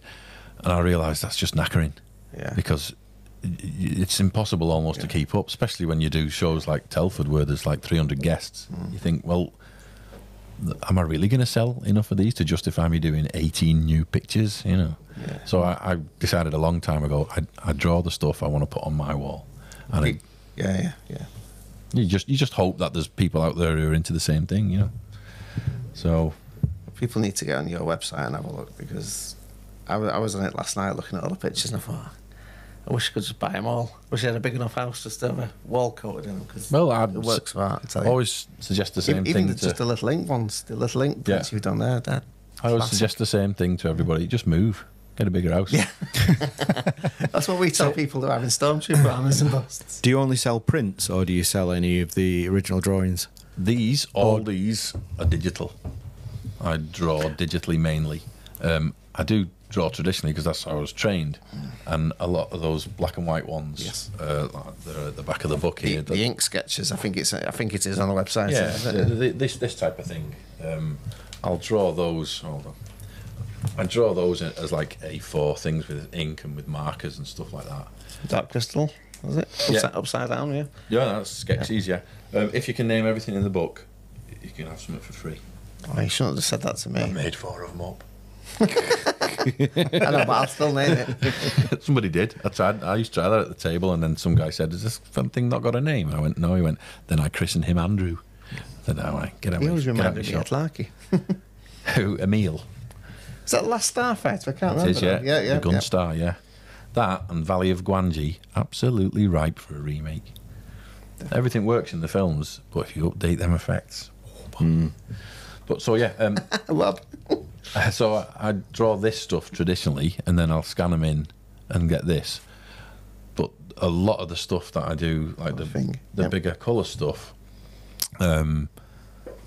that's like 25 years of Photoshop that I can't ignore, really. I'm faster drawing on my big tablet setup at home than I am just traditionally. So I just get on with it, because I worked in the games industry for years, and graphic design and all that stuff, and I always insisted on having a tablet instead of a mouse, so it just made it second nature, really. But it means that there is no original art with a lot of these ones. I can still do original art, and I quite fancy it, actually. Just sitting down and getting an oil painting out or something. It's you have to pay for materials, so it'd be a bit of efficiency in your process, I think. But yeah, it's still possible to do that stuff. Kind of miss it as well, actually. They were the first ones I drew. Optimus and Megatron, yeah, just chilling out, staring each other out, 80s style. Yeah. So when I first went to sell them, all these people stood at my table, and this hand comes over all of them. This fella's just got some money in his hands, and he went, "Them two framed." I went, "Right, okay. Do you want it?" And I was hoping I could explain the work to him. He went, "No, them two framed. I want them." And I think he thought they were the only two I had. Yeah. You know, I hadn't got like a load behind me under the desk or whatever. But so he buys them, and then he came back the next day to the second day of the show. I said, you put them up? He said, yes. Yeah. I said, where have they gone? He said, they've gone over the bed. I said, all right, that's nice. He said, you live alone? Like, he said, no. I said, right. So who's got the Decepticon side? He went straight over the wife. Nice work. Brilliant. Honestly, you meet them all. I mean, you'll know, having a stall and meeting the public. I think the best training I ever had was 9 years in a Saturday job, where you meet anyone who comes in. I will be making my son get a job where he faces the public at some point, because it's the best training you could have for any job. Because every job is dealing with people in it. I love meeting people. Yeah, and if you've worked in a shop or a pub or something, I wouldn't do it. I'd never do it. I wouldn't do it now. I'd never do it again. No, I could never. But it was the basic training for everything I've done since. No, it's just a bad idea. That is it not for you? That no. People are on the no list. I'm just going. Well, you got. I just imagine you're like working in a shop, yeah. Yeah. Shoe shop, or whatever it is. Yeah? Yeah. People know you're going to be there. Definitely. Yeah. You don't want like, what, an ex-girlfriend all irate turning up, do you? And like, and what, you can't even like run away. Just have to fight her in the shop, publicly. That's no good. I can see why. Oh, no. No. Well, I think it gave me the basis for everything I learned. Because like even now, like nothing's going to compare to the old fella who pooed in the changing room, and then wanted to show me, you know. Rob. Wait a minute. I think there needs to be more of this story. Oh, that's just one of them. I had a fella come in once. VHS I used to work in, so. The upmarket. Yeah, the olden days of like. What you say upmarket? It wasn't Debenhams, was it? So a posh bloke chatting then. Changing. Well, he was dressed all in green, and I thought he was a leprechaun at first. I sort of imagined him, but he came in and gave us a wink and said, "Watch out for the gangsters." I said, "What?" He said, "They'll shit on your doorstep." I said, "What?" So in he goes, leaves us a present, and then somebody had to pick it up later on. I just made myself scarce, but we had a fella come in once. You didn't even pick it up. No, I put my thumb in it, but so somebody actually came in British Home Stores. Yeah, spoon in hand. Wait a second. Where? Wait a second. Did anyone do the Groucho Brothers? Were they actually a leprechaun? Were they a leprechaun, or was it like a homeless or something? Never found out. I don't think he was a homeless. He was very clean. Not that a homeless can't be clean. Yeah, but not the tramps are dirty. No, but he was just one of many tests. Like a fella came in when I worked on the lighting department. So you can do that. You can just go in like changing room somewhere and just take a dump. You can do anything, whether there's any consequences. Wow, that's amazing. Probably get arrested for it these days. Amazing. Do you think? Yeah. Well, it depends how fast you are. Why would you? Why? There's no cameras in there. Is there cameras in there? No cameras in there. There wasn't there. Some of the videos I've seen on Pornhub, there's loads of cameras in the changing rooms. Yeah, and Airbnb and stuff. That's different. That's different. I'm sure that's different. It doesn't compute. So a fella comes in and said, why didn't I get me 10% off my bulbs when I just bought bulbs off you 5 minutes ago? I said, we don't have any 10% off our bulbs, sir. He said, yes, you do. And you know, when he knows as a fact. So he's telling me a fact. You do have 10% off your bulbs. I said, we don't, sir. I'm sorry. He said, I've just seen the sign. I said, tell me where the sign is. He said, it's over the road in Debenhams. I said, you just said the name of the shop, the other shop. And it didn't even click with him. He's seen a sign in another shop, so it applies to the shops. All of the shops. Did he have a twitch as well? You used to tell when you see him coming in. I've Yeah. unfortunately got a quick story that involves me being that customer. Almost that I'm not known for my DIY skills. You're always that customer. And I'm very, very rarely involved in purchasing of anything for said DIY projects. And several years ago, there was a screw fix just up the bypass from my house, 5 minutes away. And I needed something, went on the website, looked for it, didn't think to do the whole, you know, order product kit code or anything, rolled up the screw fix, went in and asked at the till for it, and they said, oh, we don't have any. I was like, I've just checked stock on your website 5 minutes ago. No, we don't. We don't have anything. So I was fuming. Anyway, months, whatever passes, same situation, needs something, goes on Screwfix's website, looks in stock at your local Screwfix, 2 miles away, whatever it is, rocks up, same thing happens, they haven't got it in stock. I'm like, this is the second time it's happened to me, your website's absolutely dog shit. Complained at them. The third time it happened, technology. I was going into Tool Station. I wasn't going into Screwfix, and so I'd checked Screwfix's website for everything I needed, and they probably did have it, but I was going to the wrong store completely, because to a non-DIY person like me or somebody who doesn't look at shop signs, it's all the same place, isn't it? So yeah, so I've been given some poor till worker and Tool Station grief for my own stupidity. So I can relate to that man wanting 10% off from you. That's like my schoolmate Julie McHugh. I haven't seen for years, and I'm on the bus and she's saying, "Oh, I was in Half Price before," and I said, I asked the girl about this tune I'd heard in Ibiza, and I didn't know what it was. And she's saying it starts with ding ding ding and ding, all these pianos and that, and it goes into this big beat comes in, and then this singing comes in. It's like and she's taking me through the song as well, and she's saying, and the pianos come back in, and the girl says, "I don't work here, love."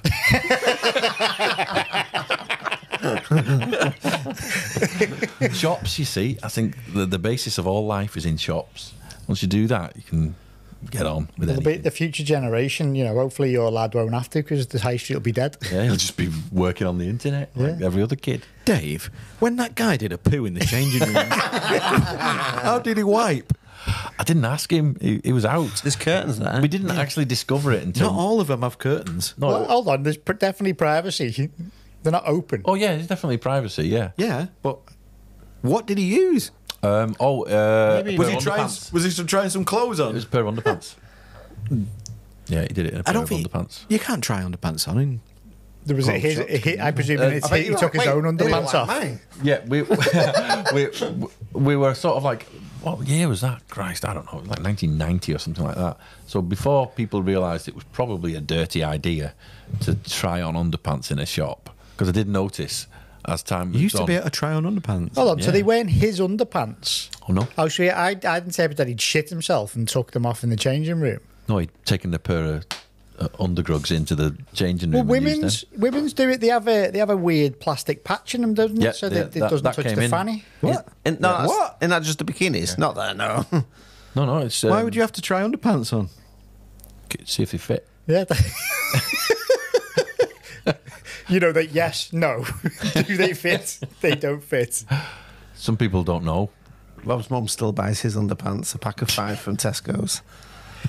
Electric blue, all of them. Has anyone got any of them ones that make noises?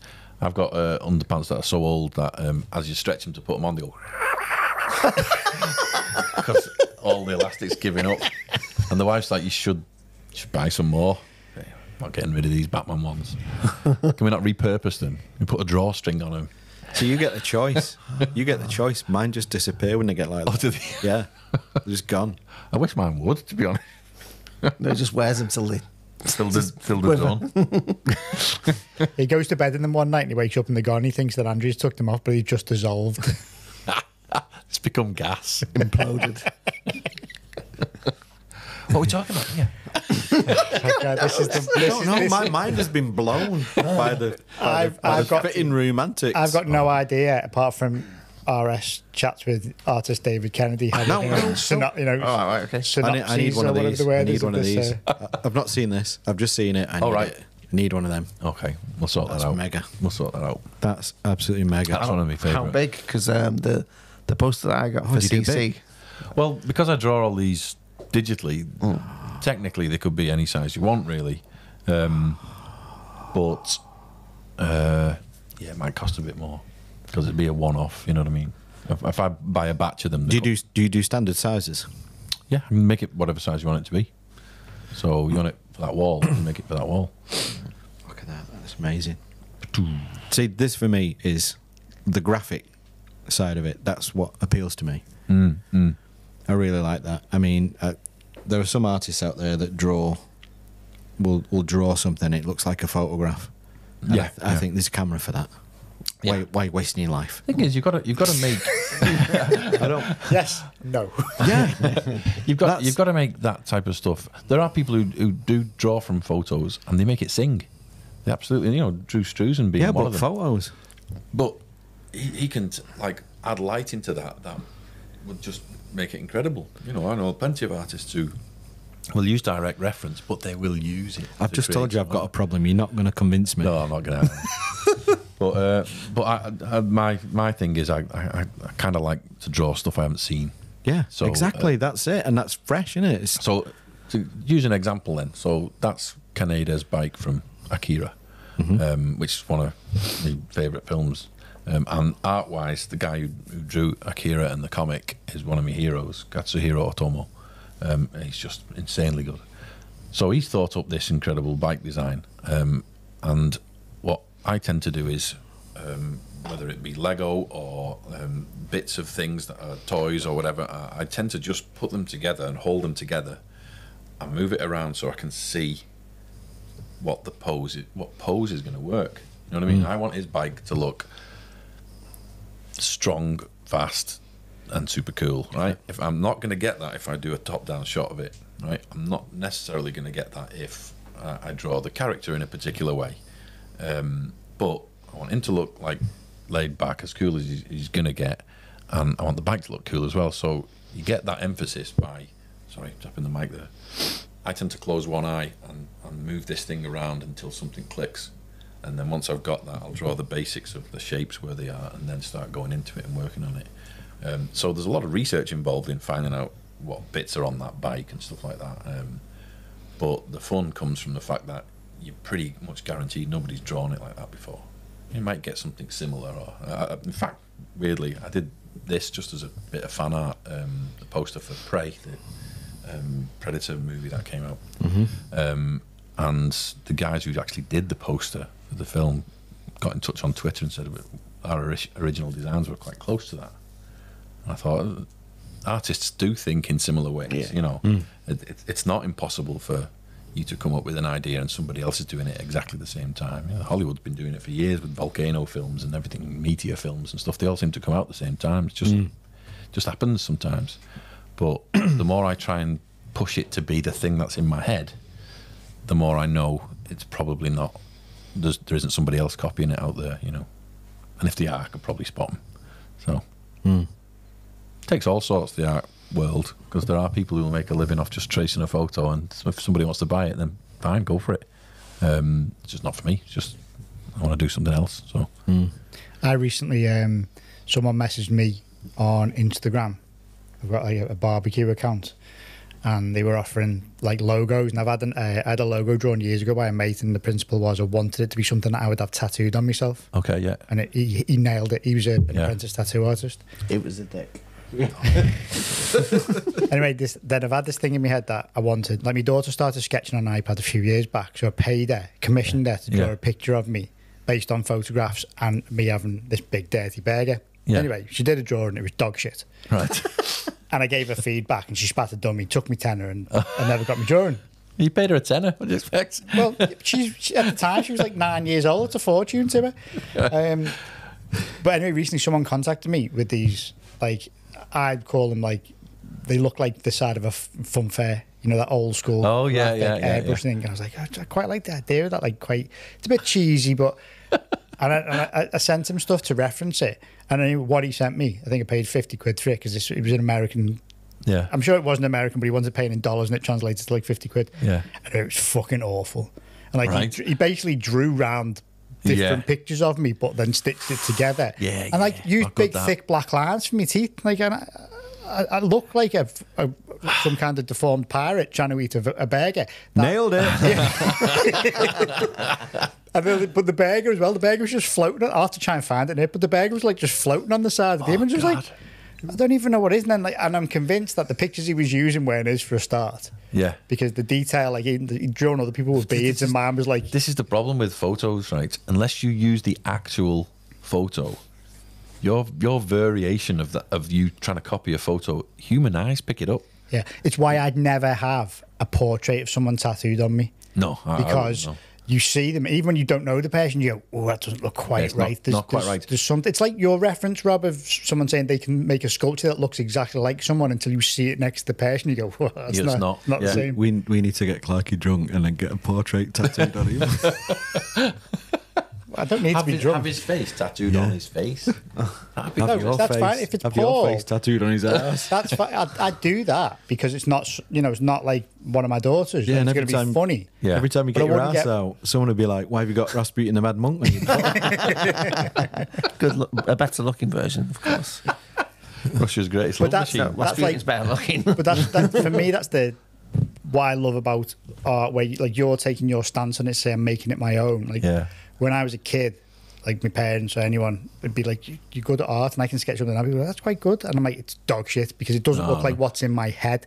Yeah, but and it might look like what they think it should look like because it's not what's up here. Yeah, like controversial point with a lot of people I talk to it about, but I don't really believe in talent. I believe in practice. And when you go and talk to kids in a school and you talk to them about drawing a dinosaur or something, if you were to ask everyone in that classroom, draw me, I don't know, Captain America, right? They're all going to draw it from what they think it looks like. Now, their hands might not be trained enough to know what anatomy is and do whatever, but one of those kids will have an idea you will have never thought of. Yeah. Right? And you can learn, you can teach your hands to catch up. It might take years, but you can practice and you can get better. The thing you can't get better at is the idea. And I don't know why people take shortcuts on that. It's like AI. Why would somebody invent a technology that takes the fun jobs? You know what I mean? Teach it to get crisp bags off the road. Don't teach it to do the stuff we like doing. You know what I mean? So I don't get why. That's where my stance comes from. If somebody's just copying a photograph, where's the bit of you in it? Where's the bit that makes that picture yours? You know, unless you do like Drew Struzan does and you make it sing and you add all these elements to it.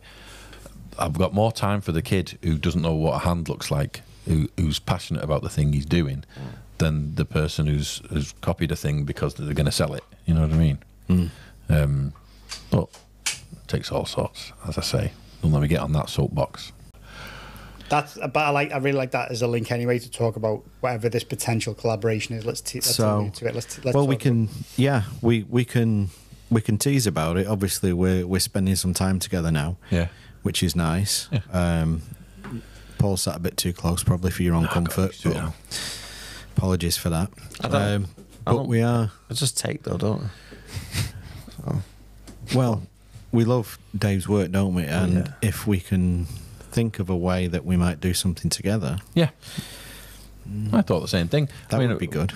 But speaking to yourself, Paul, at the Fun Day, I see. It's nice to work, I think, with people who are good at what they're doing, and they're probably... But you'd still consider us then? Yeah. You're on the list, about 8. But I like working with people who are good at what they're doing and they're keen on getting better at it. And I've got stuff in there from, I don't know, 7 or 8 years ago, and it might look dross to me, but somebody likes it somewhere. But what I do like doing is getting better and pushing myself a bit. And trying a challenge of some kind, and I've no idea how my artwork might fit with your stuff. I mean, I guess there's stuff out there, your sideshow stuff and things like that, where you might buy a statue and you might get a a limited print with it. And I like that idea. You know, even if it's like, I'll do a pencil sketch and 200 people buy something off you guys, one of them's going to get this sketch or whatever it is. I just like the idea of working with like-minded people, if that makes sense. Be pretty cool, wouldn't it? Yeah. We'll have to think of something special. The only thing I'm a bit wary of is, am I going to get any jip if I get something wrong on a helmet? Yes, a lot, and it will be from the people in the studio before from the general public. I imagine so. Yes, I imagine so. Yeah, but that's part of the fun because. Well, I don't. Well, see, I don't.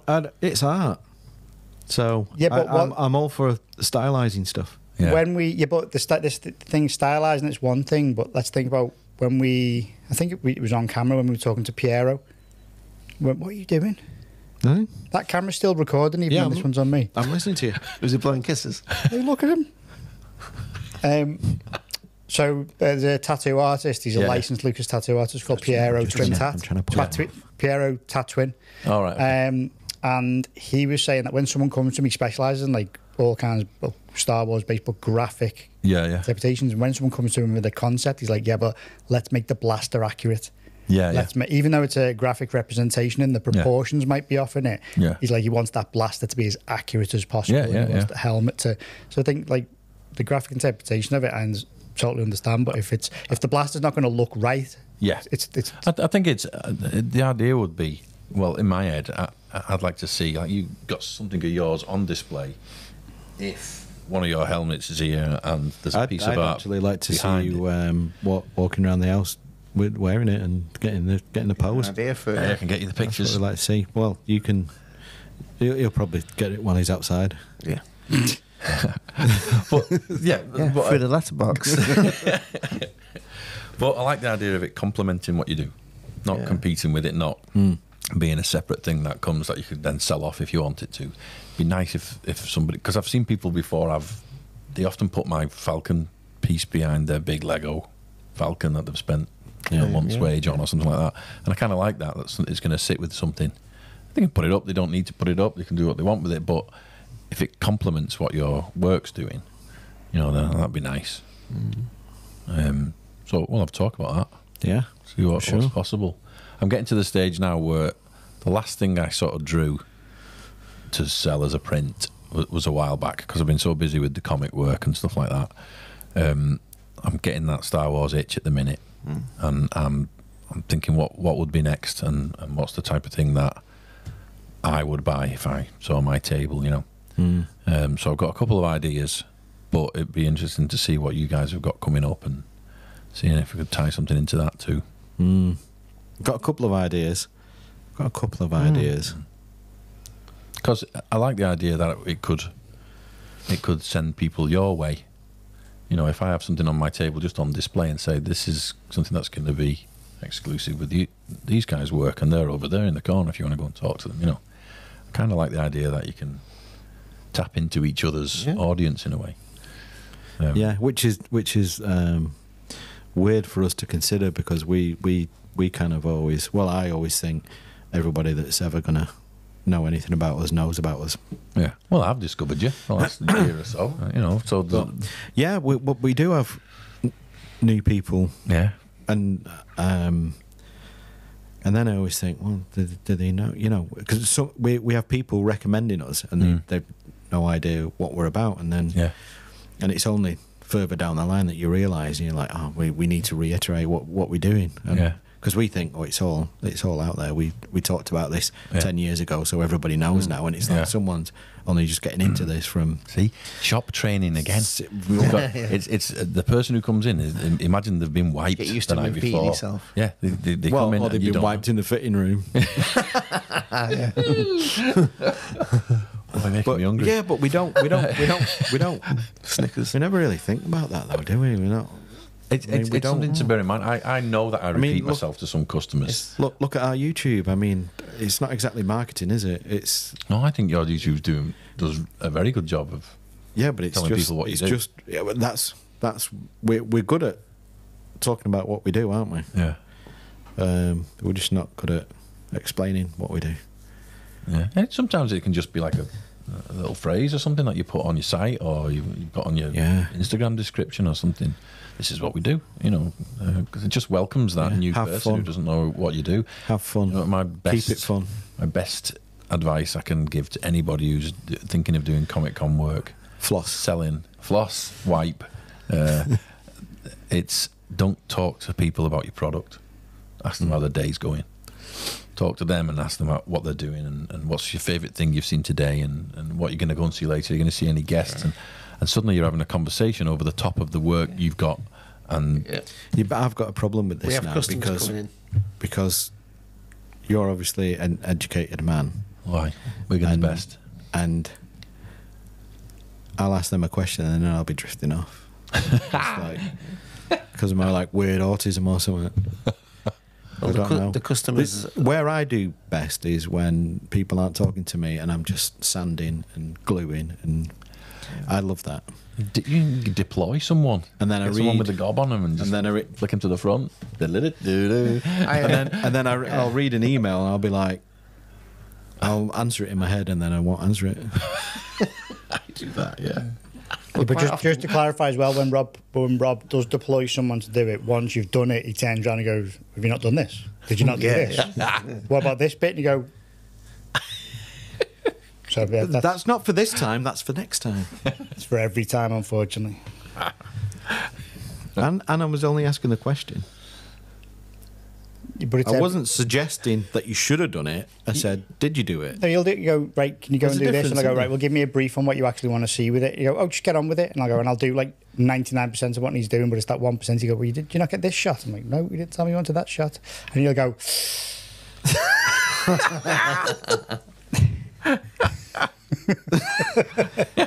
See, that laugh proves that I'm 100% right and he knows he does it. Burt Reynolds the camera. Yeah, but I don't say we really should have got that shot. I'm really disappointed. You don't need to. The whole look is, I'm not mad, I'm just disappointed. That's what my mum said when I shaved my head the first time. I wore a woolly hat for 4 days. She went, "Are you going to take that off?" I took, "Bloody hell," she said.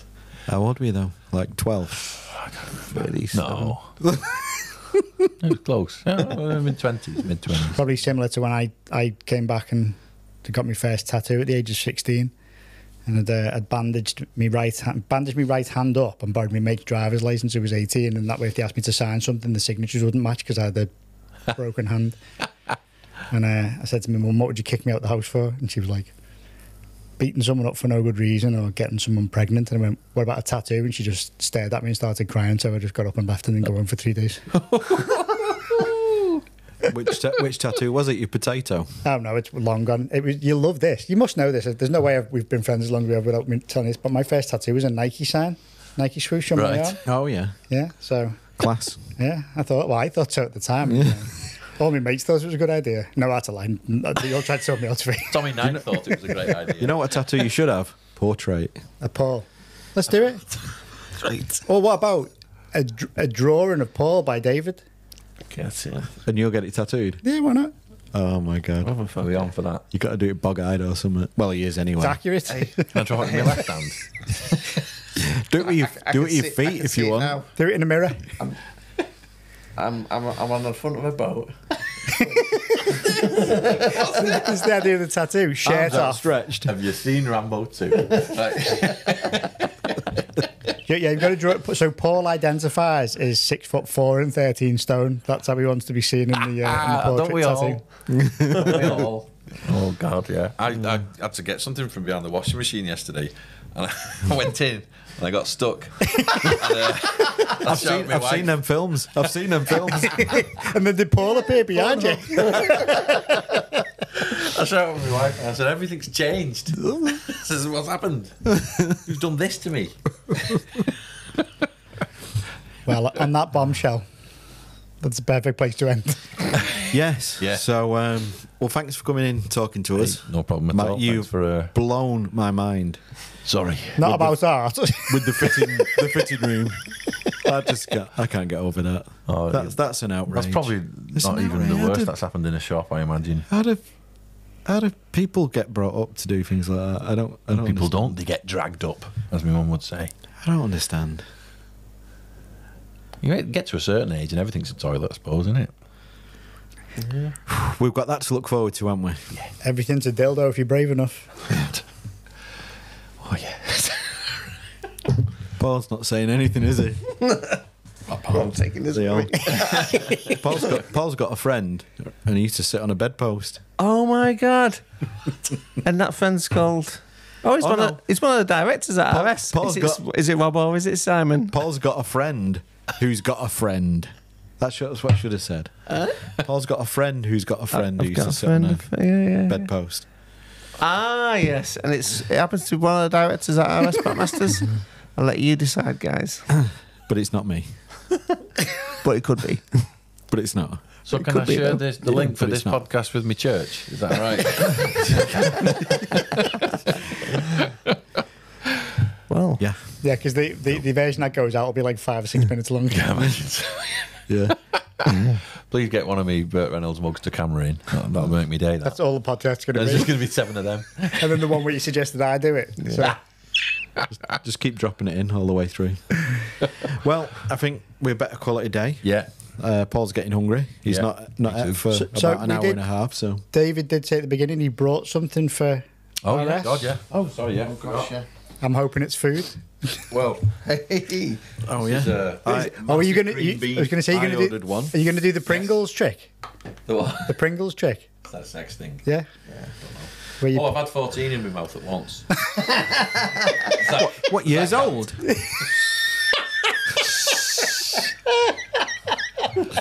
Father Cronin, if you're listening, it wasn't me. This time. No, I was at my mates and Again, you're going to just... cheers.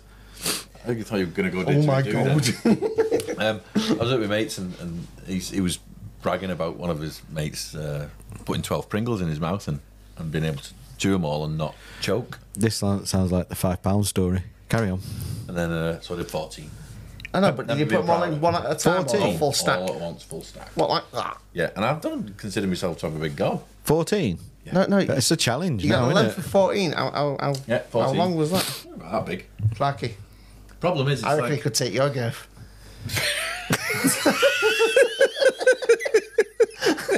thanks for listening, Mum. We'll see you at the next one. And I'll see you too, darling.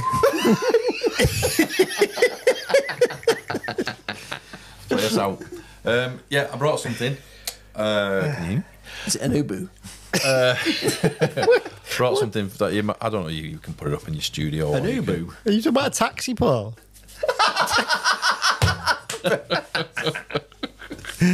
Brilliant. It's big. Signed, dated, Oh my gosh. 1 of 100. Some people have bought these. Idiots. No, you're not. But I thought you might like it. I'm excited. Have you got the bottom? You can. He always says that. I am going to stand up. That's all right. You can still hear me if I do. You've not been near the mic for the last half an hour. haven't you? Okay. It's all right. There you go. I'll just do a running commentary. Oh, this is going to Lad's house. Oh, look at that. Keep going, keep going, keep going. Oh, that's mega. All right. Nice. Right, okay. That's definitely going up in my studio here. That's nice. We're gonna be fighting over this. No, we're not. It's going in here. But what I would like to say, Dave, is I've just put a pre-order in on the studio scale Merlin Models Slave 1. Oh, yeah. Would look good with that. No, Yeah, that's staying in, staying in here. That does look nice, that. That'll go with it. That's your little thing saying there's only 100 of them, and that's what number it is. I think what is it? 53. Yeah, right. I'll give you a shout about what make a good frame and all that kind of stuff. Yeah. Amazing. So people need to go to Cherry Sheriff. Yeah, go to asda.com and Star. cherrysheriff.com. Get in touch if you want. I'm just sitting at my desk, writing away. Waiting for the inevitable end. Guys, Yeah. I tell you, his work is spawn. It's brilliant. Thanks, dude. The Catholic upbringing doesn't allow me to go beyond 2 compliments. After that, you'll just be covered in ginger dust, and there'll be a pair of trousers left on the thing.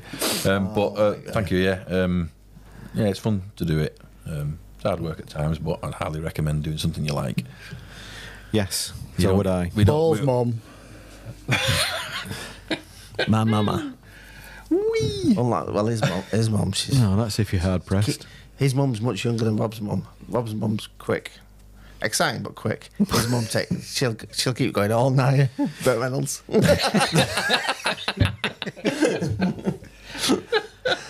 It's descending now. Yeah, It's it's the descending. saxophone over that as well. Yeah, too old for this shit. Well, thanks for having me, chaps. If you want me back at some point, Yeah. free tomorrow. Yeah, just give us a shout if you want to bang on about something and concentrate on the subject. Yes, we'll try. Because we got there in the end, I think. Yeah. Yeah, these guys are terrible for derailing things, Dave. Oh, well, I've obviously not helped with starting with Carry On films. But, yeah, that was fun. Yeah. Anytime you want me back. Yeah, it was good, and we'll sort out the collaboration thing. Yeah. Fun to be had. Thanks for joining us this time. Next time we'll try and make it a little bit longer.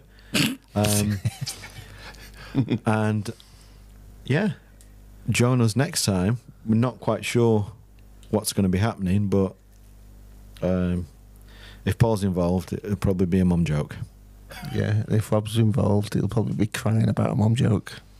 And if anyone's got anything to swap, it's 01811 8095. See you next week. Excellent. Amazing. Dave, that was brilliant.